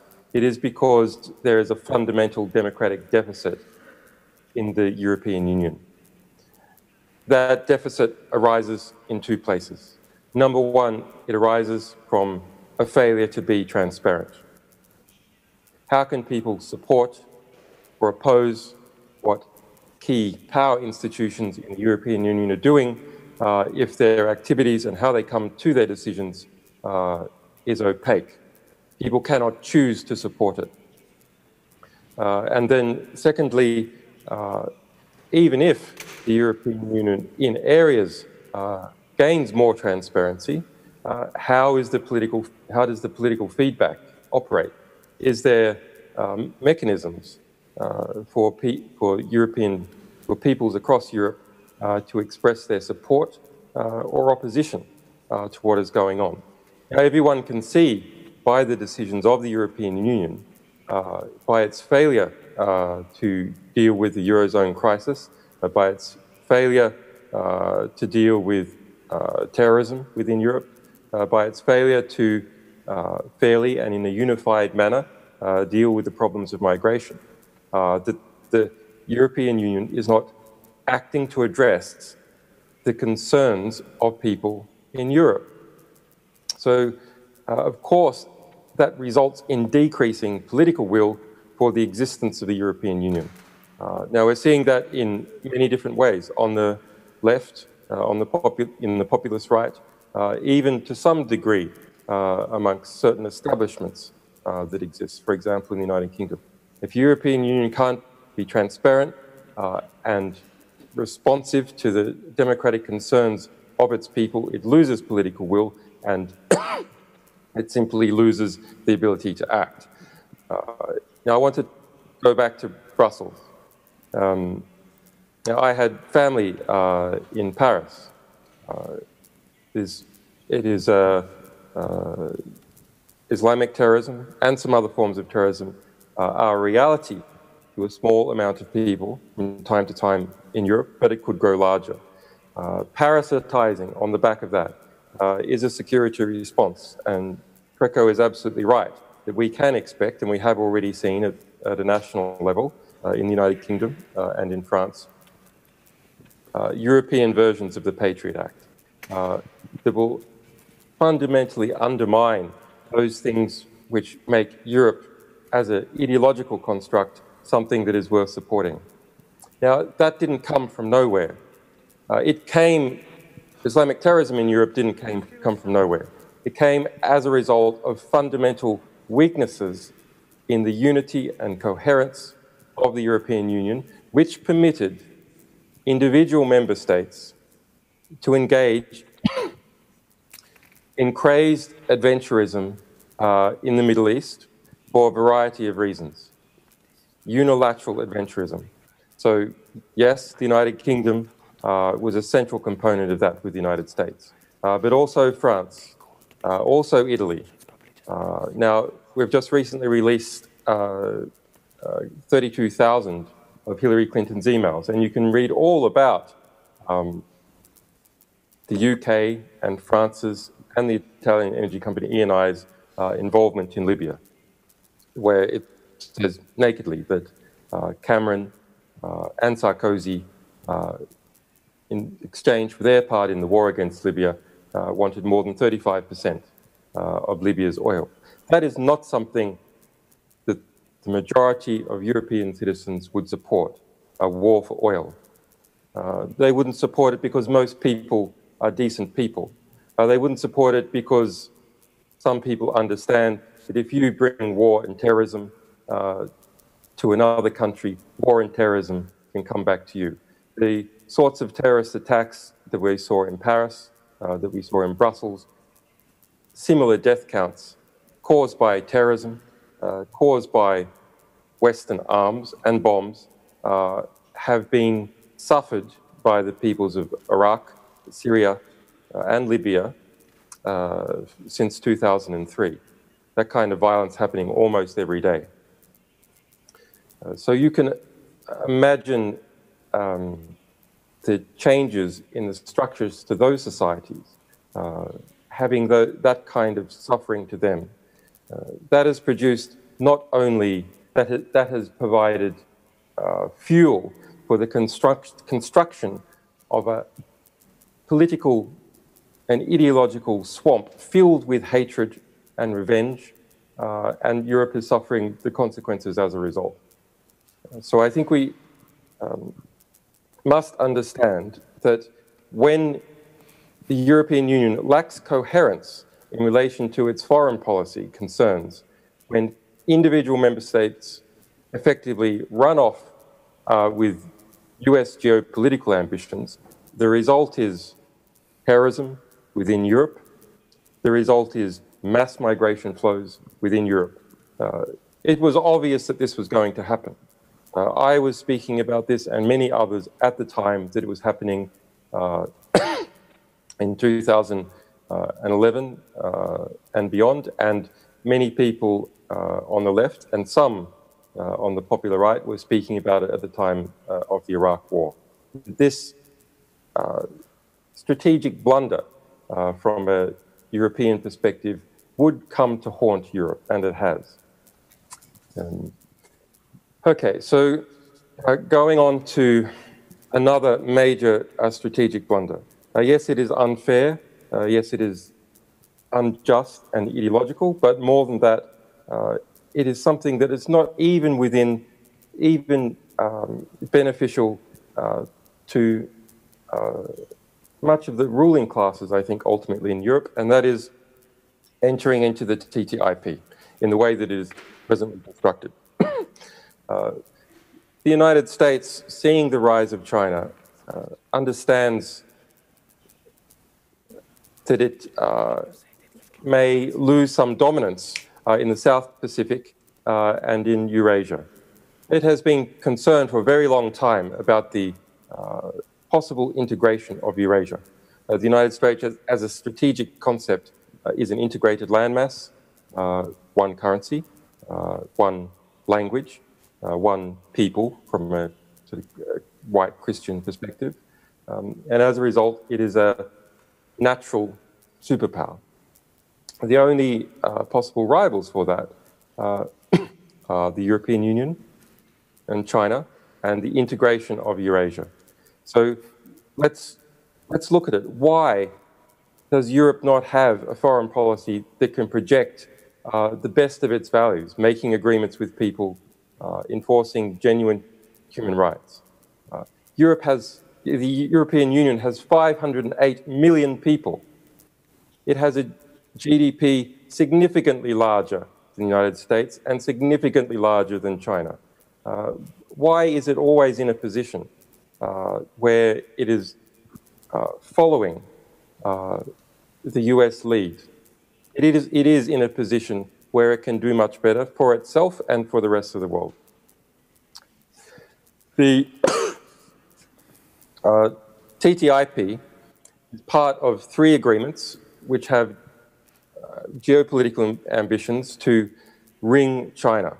That's the TPP, which involves the US and Asian states, the TISA, which involves 52 states, and the Transatlantic Agreement between the United States and Europe, the TTIP. That's more than 2/3 of global GDP bound up in these agreements. Now, that puts Europe on that constructs a new economic, legal, and to a degree, military bloc to face off with China. Is that something that the people of Europe have all bought into? The construction, as Hillary Clinton says, of a new economic NATO, or as Defense Secretary Ashton Carter said late last year, a new aircraft carrier for the engagement in the Asia-Pacific. I don't think that that's something that the European people agree to, and the form in which it's proposed, it is not something they can agree to because there is no transparency in it. So DiEM has produced a demand of the Commission, which is on the, or should shortly be on the website. And I want to briefly go through that demand. Julian, I need to ask you 1 minute to wrap this up. Okay. That's the nasty job I've got here, Julian. Please sympathize with me. The TTIP is not a mere trade treaty, but a new economic and legal order which creates permanent obligations on the member states to dramatically alter their own laws. The TTIP draws within its ambit laws governing labour, work conditions, health and safety, food safety, transportation, infrastructure, postal services, wildlife, environmental protections, intellectual property, which is everything that we do over the internet, data governance, and financial services regulation. So this is an ideological project which restructures the economic and legal basis for all people within the European Union. It locks it in the form of a treaty. So you can forget about any kind of national level politics. Do you want more of a social democratic state? Do you want more of an anarcho-capitalist state? Do you want more of a socialist state? Or any other variation? You can forget about that. Once the TTIP is passed in the versions that are proposed, those political questions are at an end. So the demands are, I won't go through them all, but we're going to show the petition text in just 1 minute, so you can be extremely concise in giving us the bulk of them. Okay. So there's about 6 points. First of all, the release of the texts as they're negotiated after each round. This is done with other serious agreements, not small ones, but other serious agreements. It is done the rest of the world, and it can be done with the TTIP. An immediate end to DG Trade, that's the body of the European Commission responsible for negotiating this agreement, to engaging in politicized efforts to promote the TTIP before the text is even finalized. It's not the Commission's role to be promoting the agreement to a trade agreement where we don't even know what it is. That's a political function. DG Trade's responsibility is to negotiate agreements, not to push and propagandize the public into agreeing to them afterwards. Immediate changes to the procedure of the European Parliament to give it the chance to review the chapters after each successful round of negotiation. At the moment, it's take it at all or leave it at all. And many genuine trade issues are ending up into the TTIP, acting as a coercive ratchet to prevent people from blocking it because of the other measures that are in the TTIP, which many people think should be opposed. And the immediate suspension of all TTIP negotiations with the United States until it agrees to the same or closely similar standards to those proposed to these demands. Why is that necessary? Well, it's a brotherly act to the people of the United States. However, there's something key for people within the European Union. The European Union has released some material, not the key negotiated texts, but proposals. The United States has not. So what has been happening is the European Union has been laundering the most controversial proposals into the US. You make that proposal in your material because you're not making any of that public, and some of ours we have to make public. That has got to come to an end. Julian, thank you so very much for being here tonight.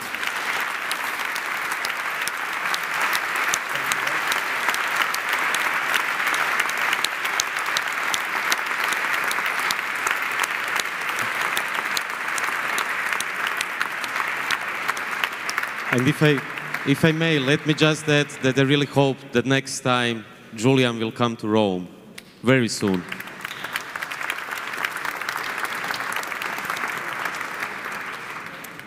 Now let's see this petition. Can I get Olga Vukovic from WeMove.org to join me? DiEM is launching the petition, but you're doing it obviously with partners. One of them is WeMove.org, which is a pan-European petition platform, and one that I believe shares many of our ideas that we have been discussing this evening. Olga, tell us in a second why you're doing this. 1 second. So, quick note, it's WeMove.eu. I haven't released you, Srecko, have I? You haven't been dismissed. And first, give me a hug. Olga and I know each other since many years. Very many years. And we've worked together in different capacities, and I'm really delighted to have you here now. And I'm very happy to be here. I've stolen her second now. Yeah, all gone. So, yes, I'm, as Lorenzo said, I'm here on behalf of WeMove.eu, not .org, because we're a European organization, and we are hosting DiEM's very first campaign on our platform this evening. And I just wanted to take a little bit of time to tell you why it's also important that they're hosting the platform with us before launching into the official first signature of the petition. So WeMove.eu was born, as I think many other organizations here this evening, out of a complete desperation of the state of affairs in Europe, but also out of the knowledge that people power can and will make a difference. So the way that we work is we harness the power of online organizing, and we combine that with the increasing need on behalf of Europeans to make sure that the people who are taking decisions in our names do that with us in mind, and not with the corporations, and not with the banks, and not with the lobbyists. And so I think for a lot of us in this room tonight, maybe being active for Europe, for a more democratic and fair Europe, is probably second nature. But for a lot of people, it's actually really difficult to get engaged. And so when we're dealing with a topic like transparency in decision-making, I think the average person says, how could I have an impact on that? So what we do is we allow people to get engaged with a single click, which for many people opens up a whole new world of powers, and then they increase their engagement, and that's how we build solidarity. And here is the petition, right? Yes. So, okay, so to get to the petition, this is the text. It's offered in different languages. I was talking about people power before. The more of us that there are, the stronger this petition will be. So after the first official signatory, which will be Yanis, the petition will officially be launched and live, and you're all invited to sign it, to share it, and spread it far and wide. And the text of the petition, you will see, well summarizes what you heard Julian Assange telling us just a few minutes ago, and Srecko before him. That field is empty. We need a first signature to start the petition. I see Yanis is doing something. Now everybody is going to try and get Yanis's email to send you heartfelt emoticons. Olga, this is the first signature, is it? This is exactly the first signature. And when can everybody start signing this petition? Right after Yanis is signed, you can all start. The petition is live. It's available in different languages. And there boom. we go. Number one.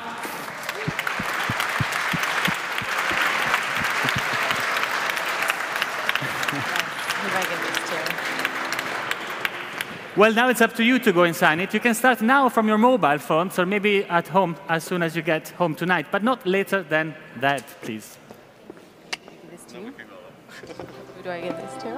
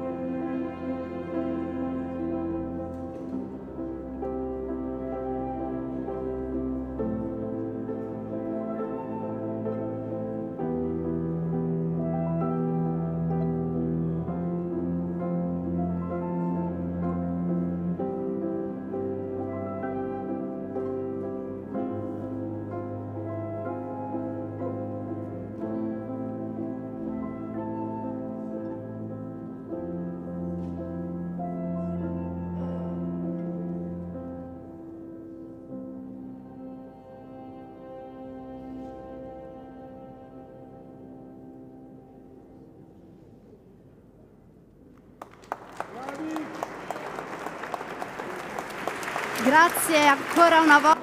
Thank you again to the orchestra that is accompanying us tonight with some notorious pieces and others that have been originally composed by Enrico Melozzi. Thank you again. Siamo ora ad affrontare.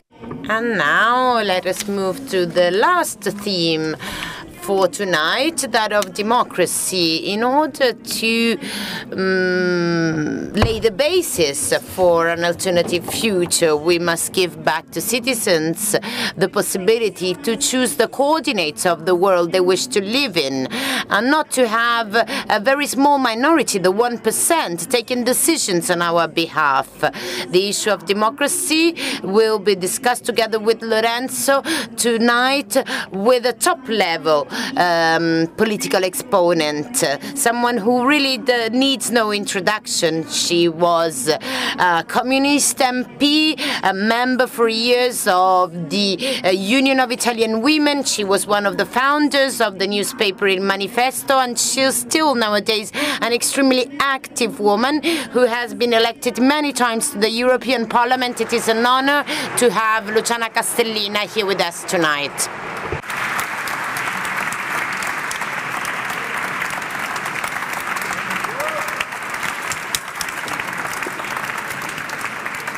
Di democrazia parlerà. And also Jorge Moruno will talk about democracy, a close cooperator of Pablo Iglesias, the leader of the Podemos party that was created after the Indignados movement and now wants to be an instrument for the creation of a participatory democracy, and is working on issues such as protection of the environment and the contrast to the power of corporations. Yanis Varoufakis will join the conversation.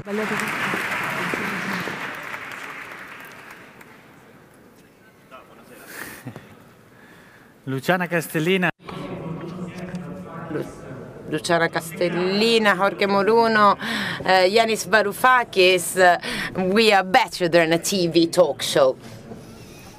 Un po' di accelerare. They asked me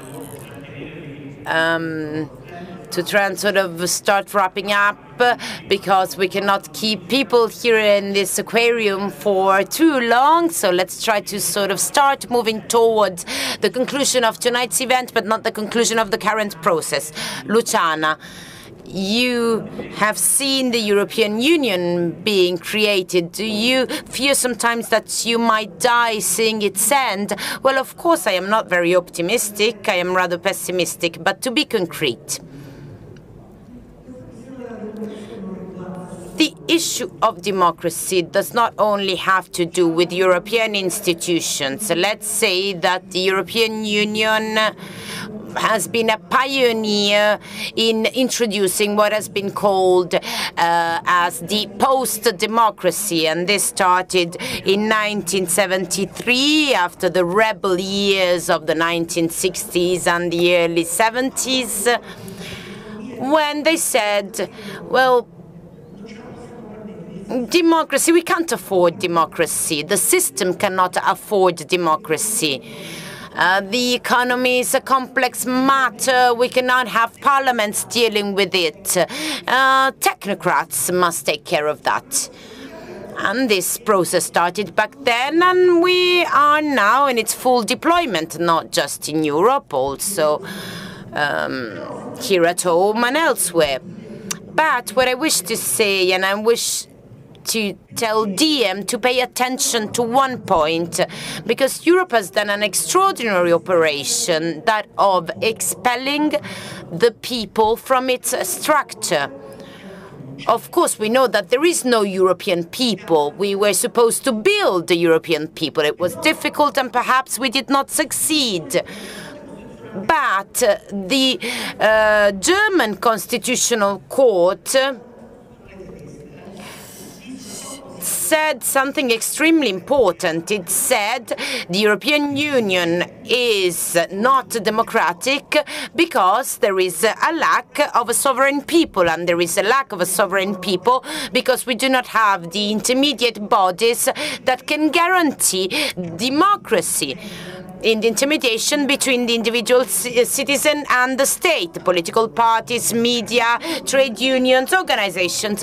And so how did Europe solve the matter? Well, it said, okay, you do not have the people, but you have the individuals. Of course, if there is nothing left but individuals, there is really not much hope for us, because we will have individual rights, but we will not have a collective subject. So if we help the process of building these intermediate bodies, these intermediate structures which do not exist at the moment, this is something that will in fact help the European Union with the game that they're trying to play.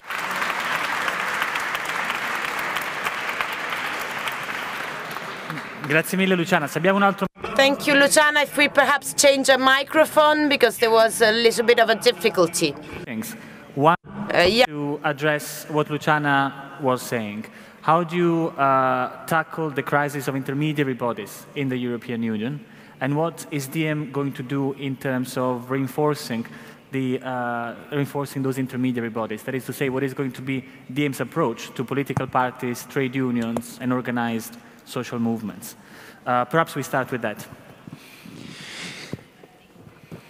First things first, the question of individuals versus the polis. Once upon a time, both the left and the right confidently proclaimed that there can be no individual human outside the polis. So the individualization of the citizens is part of the disintegration of the European commons. So you're absolutely right.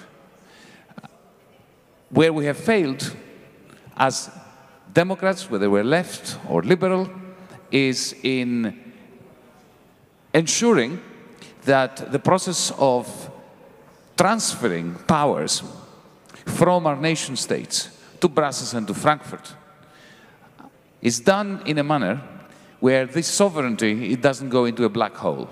Unfortunately, this is what has been happening for the last few decades, especially with the creation of the Eurozone. How do we reverse it? Because the problem with the line of argument that democracy is a luxury that we can afford is exactly that which Winston Churchill outlined, that democracy may be a terrible and very expensive and system that requires such very long meetings that make all of you very tired, but nevertheless is the best of all alternatives. And the reason why democracy evolved was not because we decided that it's nice. It's because without it, the politics becomes toxic and the economic outcomes become catastrophic. What do we need to do to respond to your question directly? Well, what we need to do is to create the infrastructure that we're trying to create where all those intermediary bodies, whether they're social movements, trade unions, organizations, can join forces in order to confront the European Union institutions and their particular contempt for democratic process. Effectively to say to them that this cannot go on. We will deny you the oxygen of power if you insist on power relations of the 19th century, brutal kind.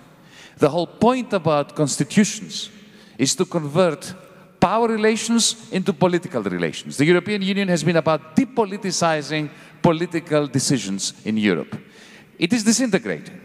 Either it will be democratized or it will perish. Jorge,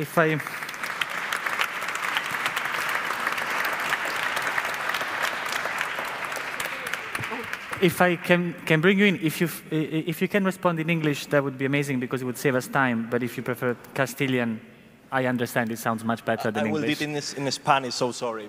No, fine, totally fine, totally fine. It's quite difficult. Sorry, it's my horrible role of having to keep time, which I really don't recommend to anybody else. Okay, Jorge, directly on what Yanis just said, and perhaps to address one of the responses that we often get when presenting DiEM, Yanis says that in 9 years Europe would have to be and become a fully democratized continent. And the answer is, oh, but this is madness. Oh, but this is folly. 9 years is such a short time for such complex historical processes. And yet, Podemos was founded 2 years ago, and in 2 years you managed to completely upturn the political dynamic and the political rhetoric in Spain, and you went very close to winning elections just 2 months ago. So tell us, how does this work? Is it true that 9 years is too long if you can do this in 2 years, and how do you do it? Okay.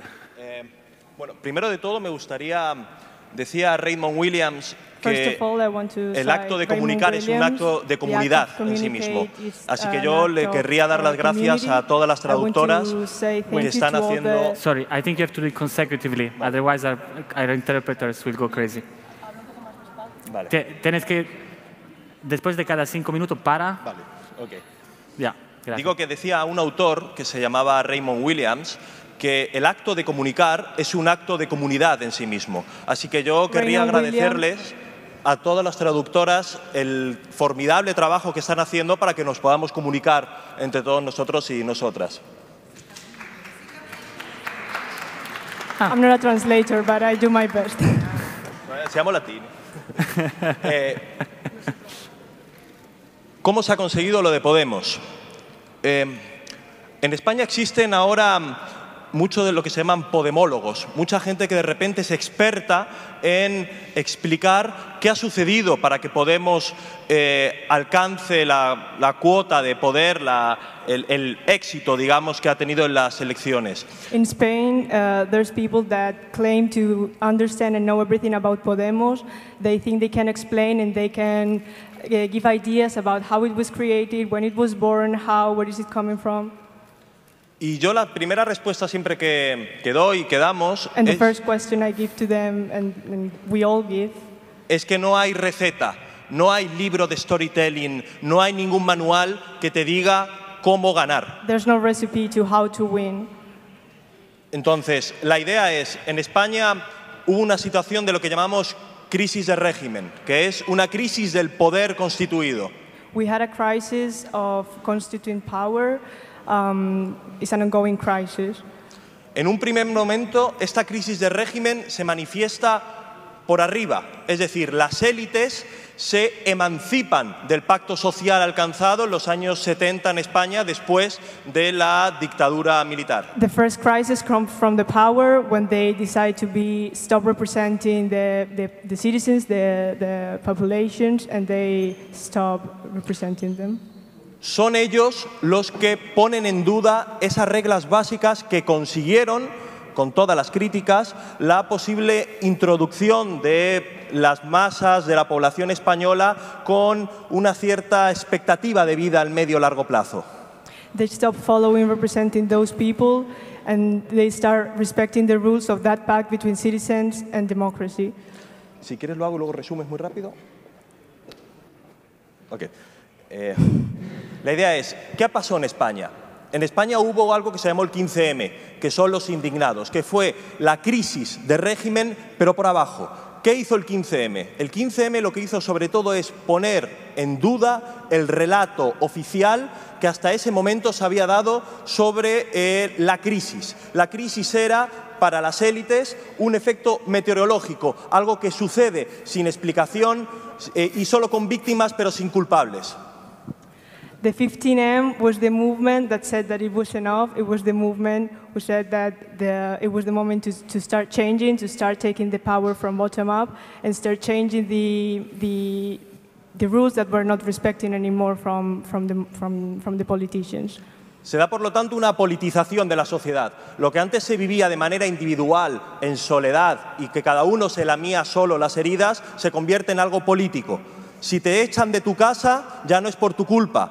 Si estás en paro, si sufres la precariedad, ya no es por tu culpa. Hay razones colectivas y hay soluciones colectivas. Then what happened is that people stop complaining in their private lives and start complaining in their houses, and they start joining together and discussing about what was going on, how to change the things, and if they are kicking out of your house, you have the right to discuss with your neighbor, and you have the right to go into demonstrations, go to the streets, doing politics on the streets from the basis. Por lo tanto, Podemos no se puede explicar de manera aislada. Podemos lo que hace es surfear la ola creada por la sociedad en movimiento, por la sociedad moviéndose y la sociedad impugnando la palabra oficial, el relato oficial de lo que sucedía y de lo que puede suceder. Podemos, what does is to make questions and to say that the status quo is not the one to follow. The status quo, is it possible to change? And we can change the status quo. Okay. Podemos. Okay. Y ya muy rápidamente, para terminar. Sí, y después vuelvo contigo. Así que... ¿Cuáles son las claves de Podemos? Una, el marco izquierda y derecha ya no sirve. First key of Podemos, left and right is not anymore the only dimension of discussion in politics. It's not working anymore. La frontera para entender cómo unos pocos, una minoría privilegiada, acumula cada vez más poder en menos manos. How to understand that the minority is the one who is taking all the power, taking all the decisions from the majority, from the people. Entendimos que había que mover esa frontera. We understand that this is enough. Y a partir de ese momento dijimos, no es izquierda y derecha, no more left and right. Es arriba y abajo. It's bottom up. Hay una mayoría empobrecida que sufre la crisis. There are thousands of millions of citizens that are suffering. They are poor. They don't have jobs. Que algunos se llaman de izquierdas, pero otros no. Some of them are from the left, but some others not. Y mantienen una indignación no articulada que lo que consigue Podemos es tratar de darle voz a esa indignación popular que no se adscribe a una etiqueta. And they are frustrated. They are indignados. Podemos gives voice to all those who say basta, who said it's enough. Para terminar. And to close. Podemos utiliza la idea de casta. Aquí la conocéis mucho en Italia, la idea de casta, pero de una forma articulada ideológicamente distinta, creo. Podemos uses the word casta in a different way that Italians do. La cuestión es different way. Okay. They use it in a different way. They don't use the word casta in the same as Italians. La cuestión es, los políticos elegidos por la ciudadanía ya no responden a la soberanía popular, se han emancipado. Politicians are not responding anymore to sovereignty, to popular sovereignty. They have said they are not doing it anymore. They have revealed from their job. Y por lo tanto mantienen un estrecho lazo con las élites financieras. Por lo tanto, han secuestrado la democracia y han secuestrado la decisión de la sociedad. Y en este momento es cuando el propio Parlamento, históricamente liberal, se convierte... They have kidnapped democracy in Europe, and they said that it's enough, and they keep following financial institutions' decisions. Solo defendiendo los derechos humanos, la Declaración Universal de los Derechos Humanos ya se convierte automáticamente en un elemento de radicalidad democrática. Just defending human rights, it's an element of being radical in democracy.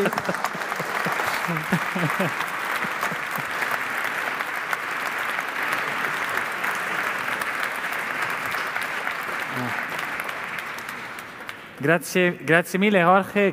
Thank you, Jorge. Thank you for what you just said and for the hope that Podemos is conveying to the rest of Europe, the sense that it can be done, si se puede, that was expressed in Spain, but thanks to what you're doing, it becomes a possibility also elsewhere. Yanis and I will now switch to the English language. Luciana, so that we can then wrap up the evening, and I will need you for this as well, so don't think you can leave just yet. And my question is this, 2 points from what Jorge has been saying. The first, to respond to the question of the difference between left and right. You have said repeatedly that DiEM is a transversal movement that welcomes Democrats of all sorts, and I think I would like to ask you to clarify what you mean by that. And a second question, I will ask both of them at the same time, is the question of who is the people of DiEM. Podemos has been built on the incredible experience of the Indignados and of the 15M, large-scale mass mobilizations in the squares, without which the experience of Podemos would certainly have been very much more difficult and perhaps less meaningful. Where is the social power, the popular power that you're counting on in the process onwards with DiEM?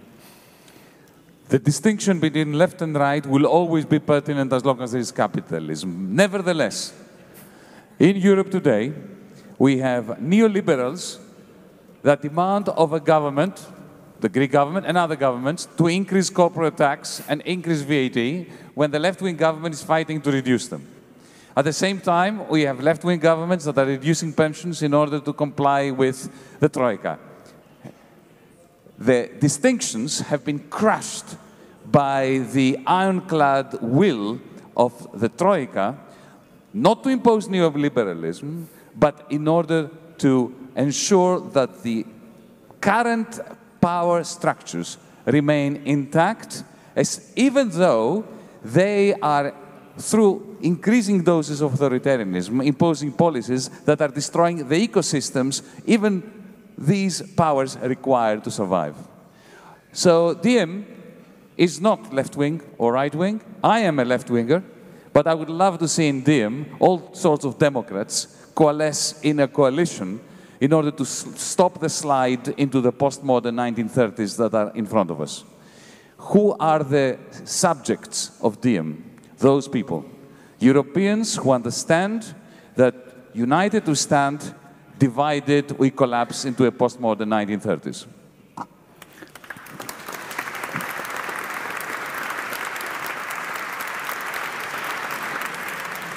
Luciana, io ti chiederei di rispondere a quanto hai sentito e chiudere. Luciana, can you answer the question which was asked here? Well, many people, well, my grandparents talked about Europe as a peace project. How are you telling about Europe to your grandchildren?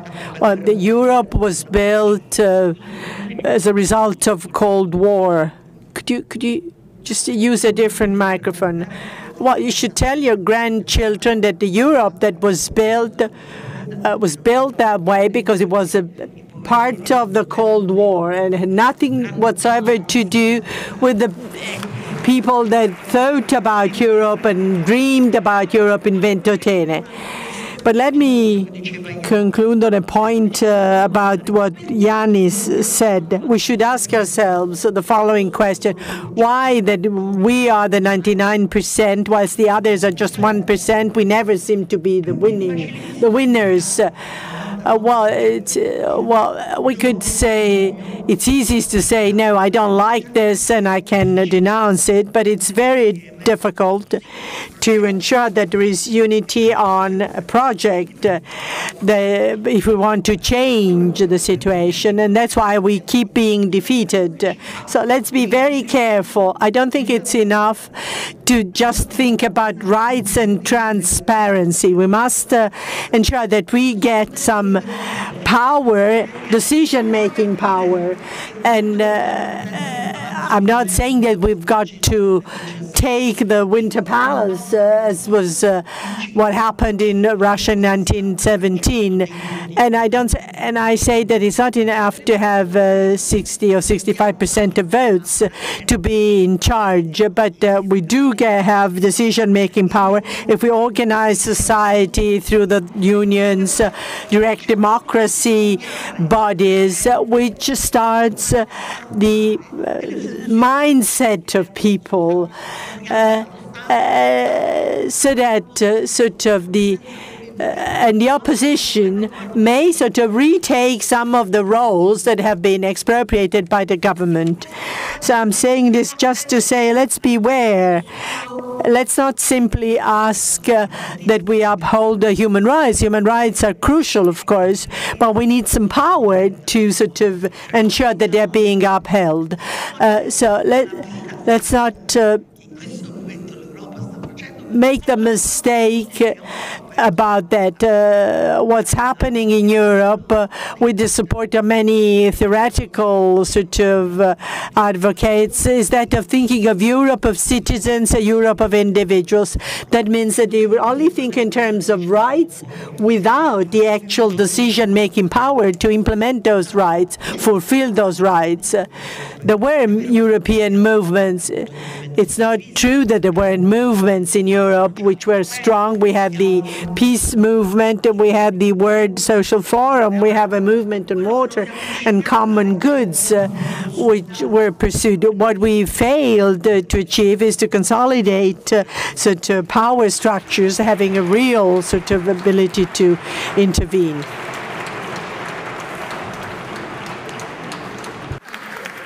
Grazie.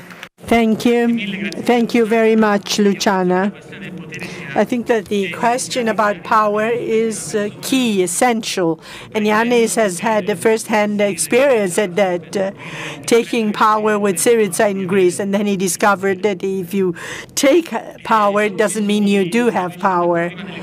I promised I would let you out of this hole before 11. So I have to sort of quickly move to the final notes of this event.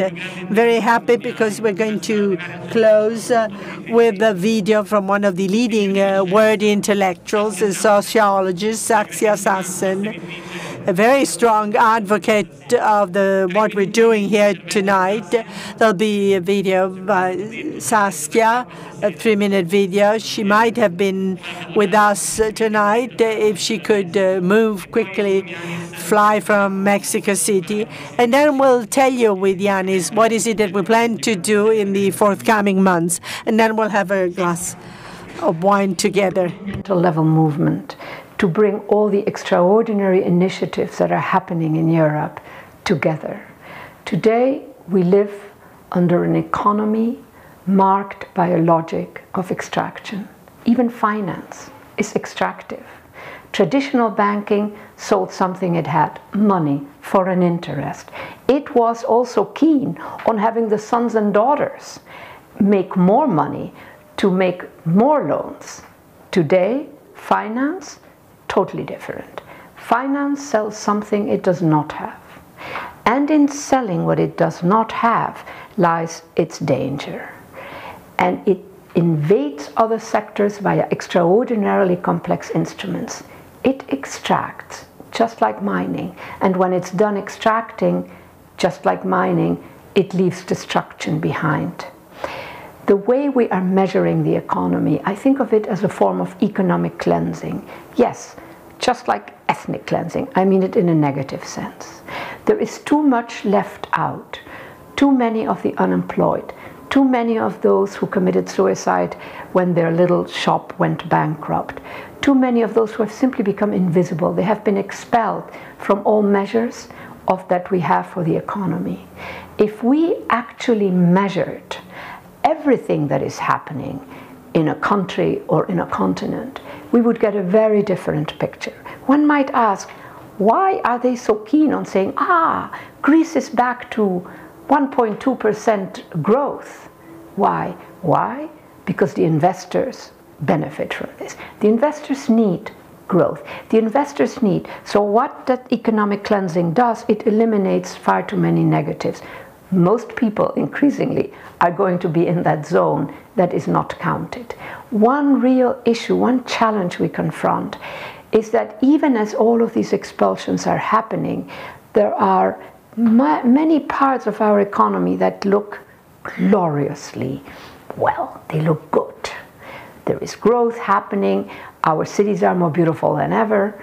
But of course, that all rests on a lot of invisible expulsions. Second aspect, very quickly, what can we do? There is a lot that needs to be done.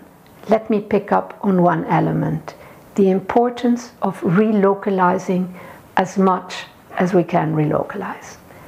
Do we really need a multinational to get a cup of coffee? And mind you, Starbucks is moving into more and more European cities. We don't need Starbucks. We don't need all the other franchises. Out with all franchises. Every franchise takes something out of the community and moves it on to headquarters. Same thing, we all need a bank. We do not need an affiliate of a multinational financial firm because it also extracts. How about going back to rotating credit associations, to all kinds of localized events? This is clearly partial. But if we could begin to think about what are the knowledges that all the members of a community have. I know immigrant workers who are actually medical doctors, trained as medical doctors, but now are handling parking lots because of questions, that if you're a doctor from a foreign country, etc. But the knowledge is there. Imagine if every one of our localities sort of had a track, a record of all the knowledges present in the members of their community. Imagine a poor community has a medical doctor whom they can call on. That is sort of an image that is also part of the relocalizing. But this notion of relocalizing clearly is partial, but it is one item. In short, there is much work to be done.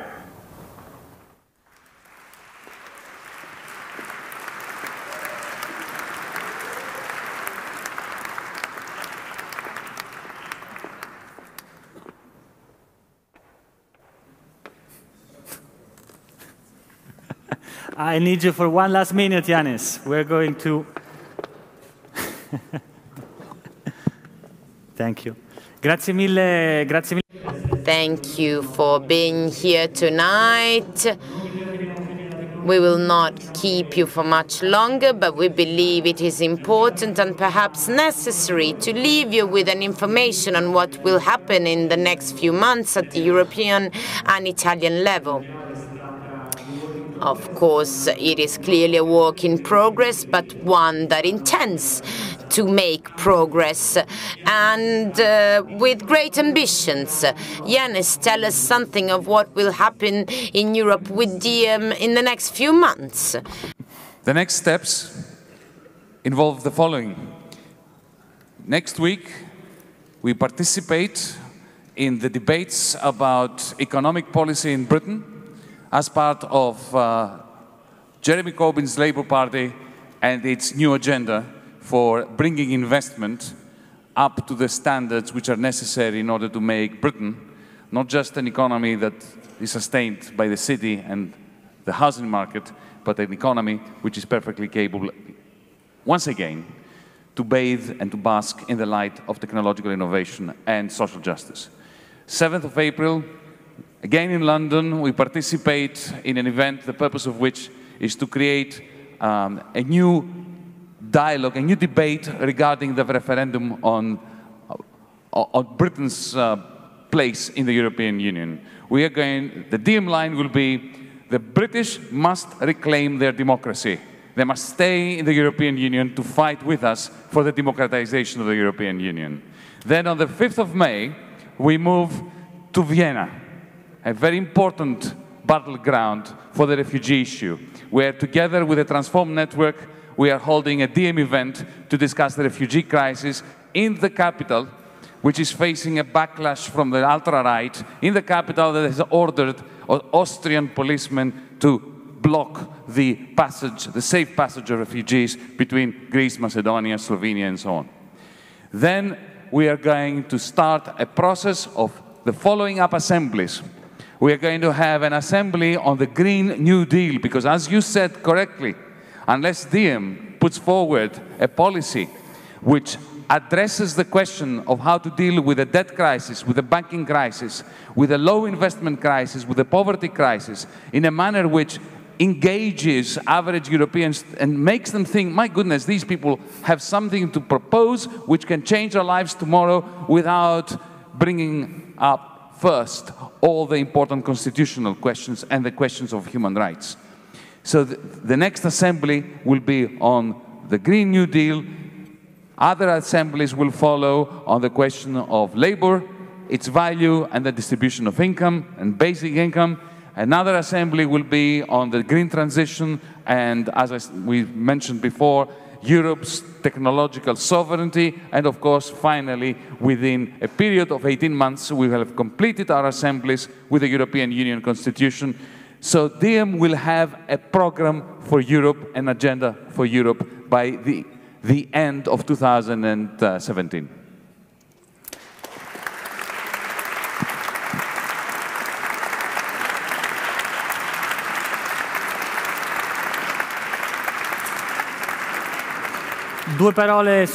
Just a couple of words of what's going to happen in Italy. It's not so easy for me to wear an Italian hat. I've lived 10, 12 years abroad. I've come back last year. We work with the European alternatives at EU level with the passion for Europe, which made us very close to Yanis. That being said, it's important to stress that for the first time, a major European process starts from Rome, from Italy, after the launch in the 9th of February in Berlin. This is the first sort of step undertaken by DiEM, a long journey, which is going to be a long journey. For this time, it's important that we are at the core of a leading European process. What's going to happen in Italy? I have a very simple answer to this question. No one can decide about the next steps.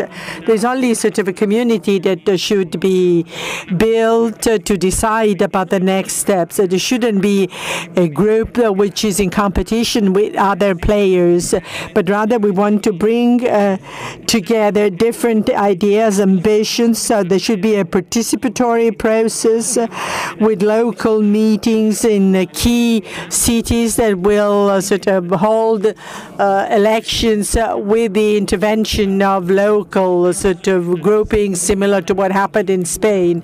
Cities such as L'Aquila, which is a symbol of a city that doesn't seem to work any longer.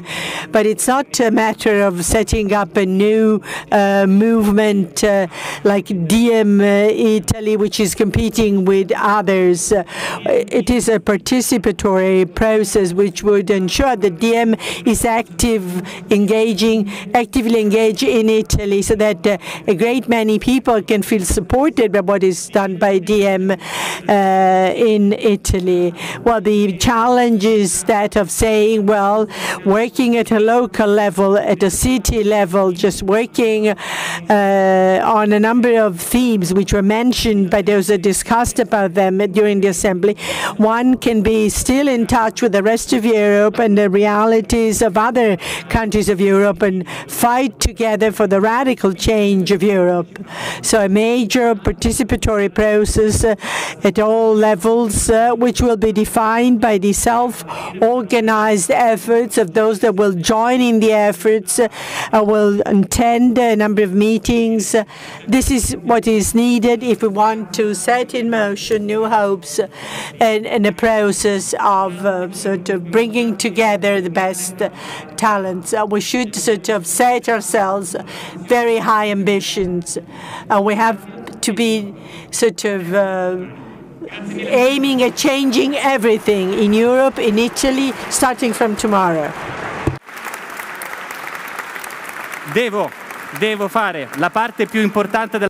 Sorry, just let me go to the various thanks. That is the most important part of the evening. So you can't have this participatory process without a great many people that have helped us. I'd like to thank all the guests that participated to our event tonight, to whom we wish to thank for their passion and for their patience.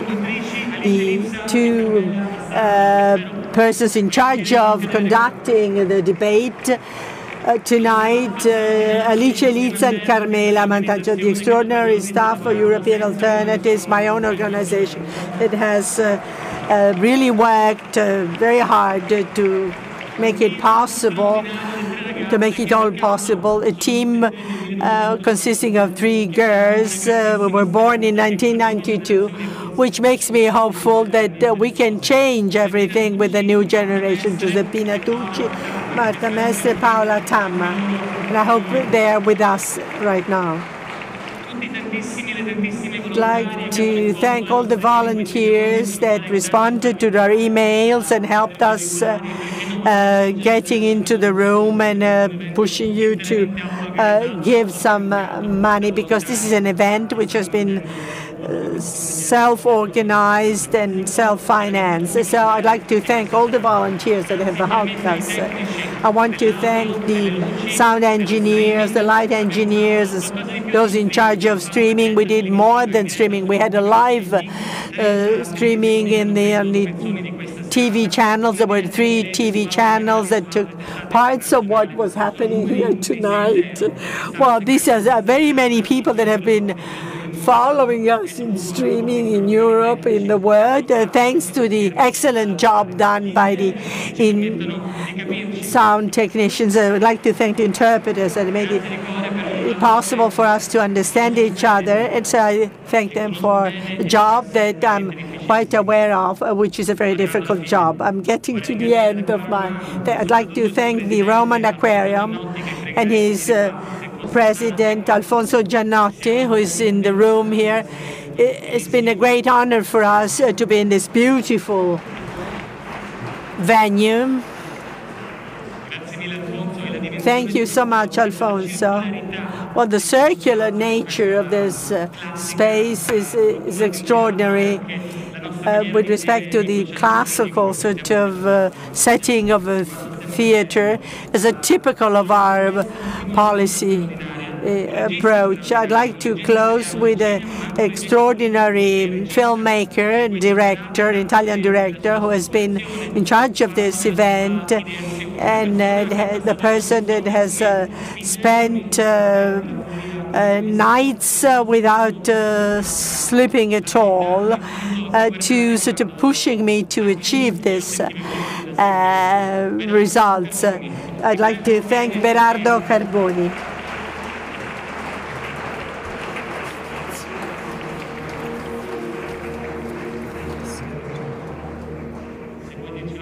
You want to say something?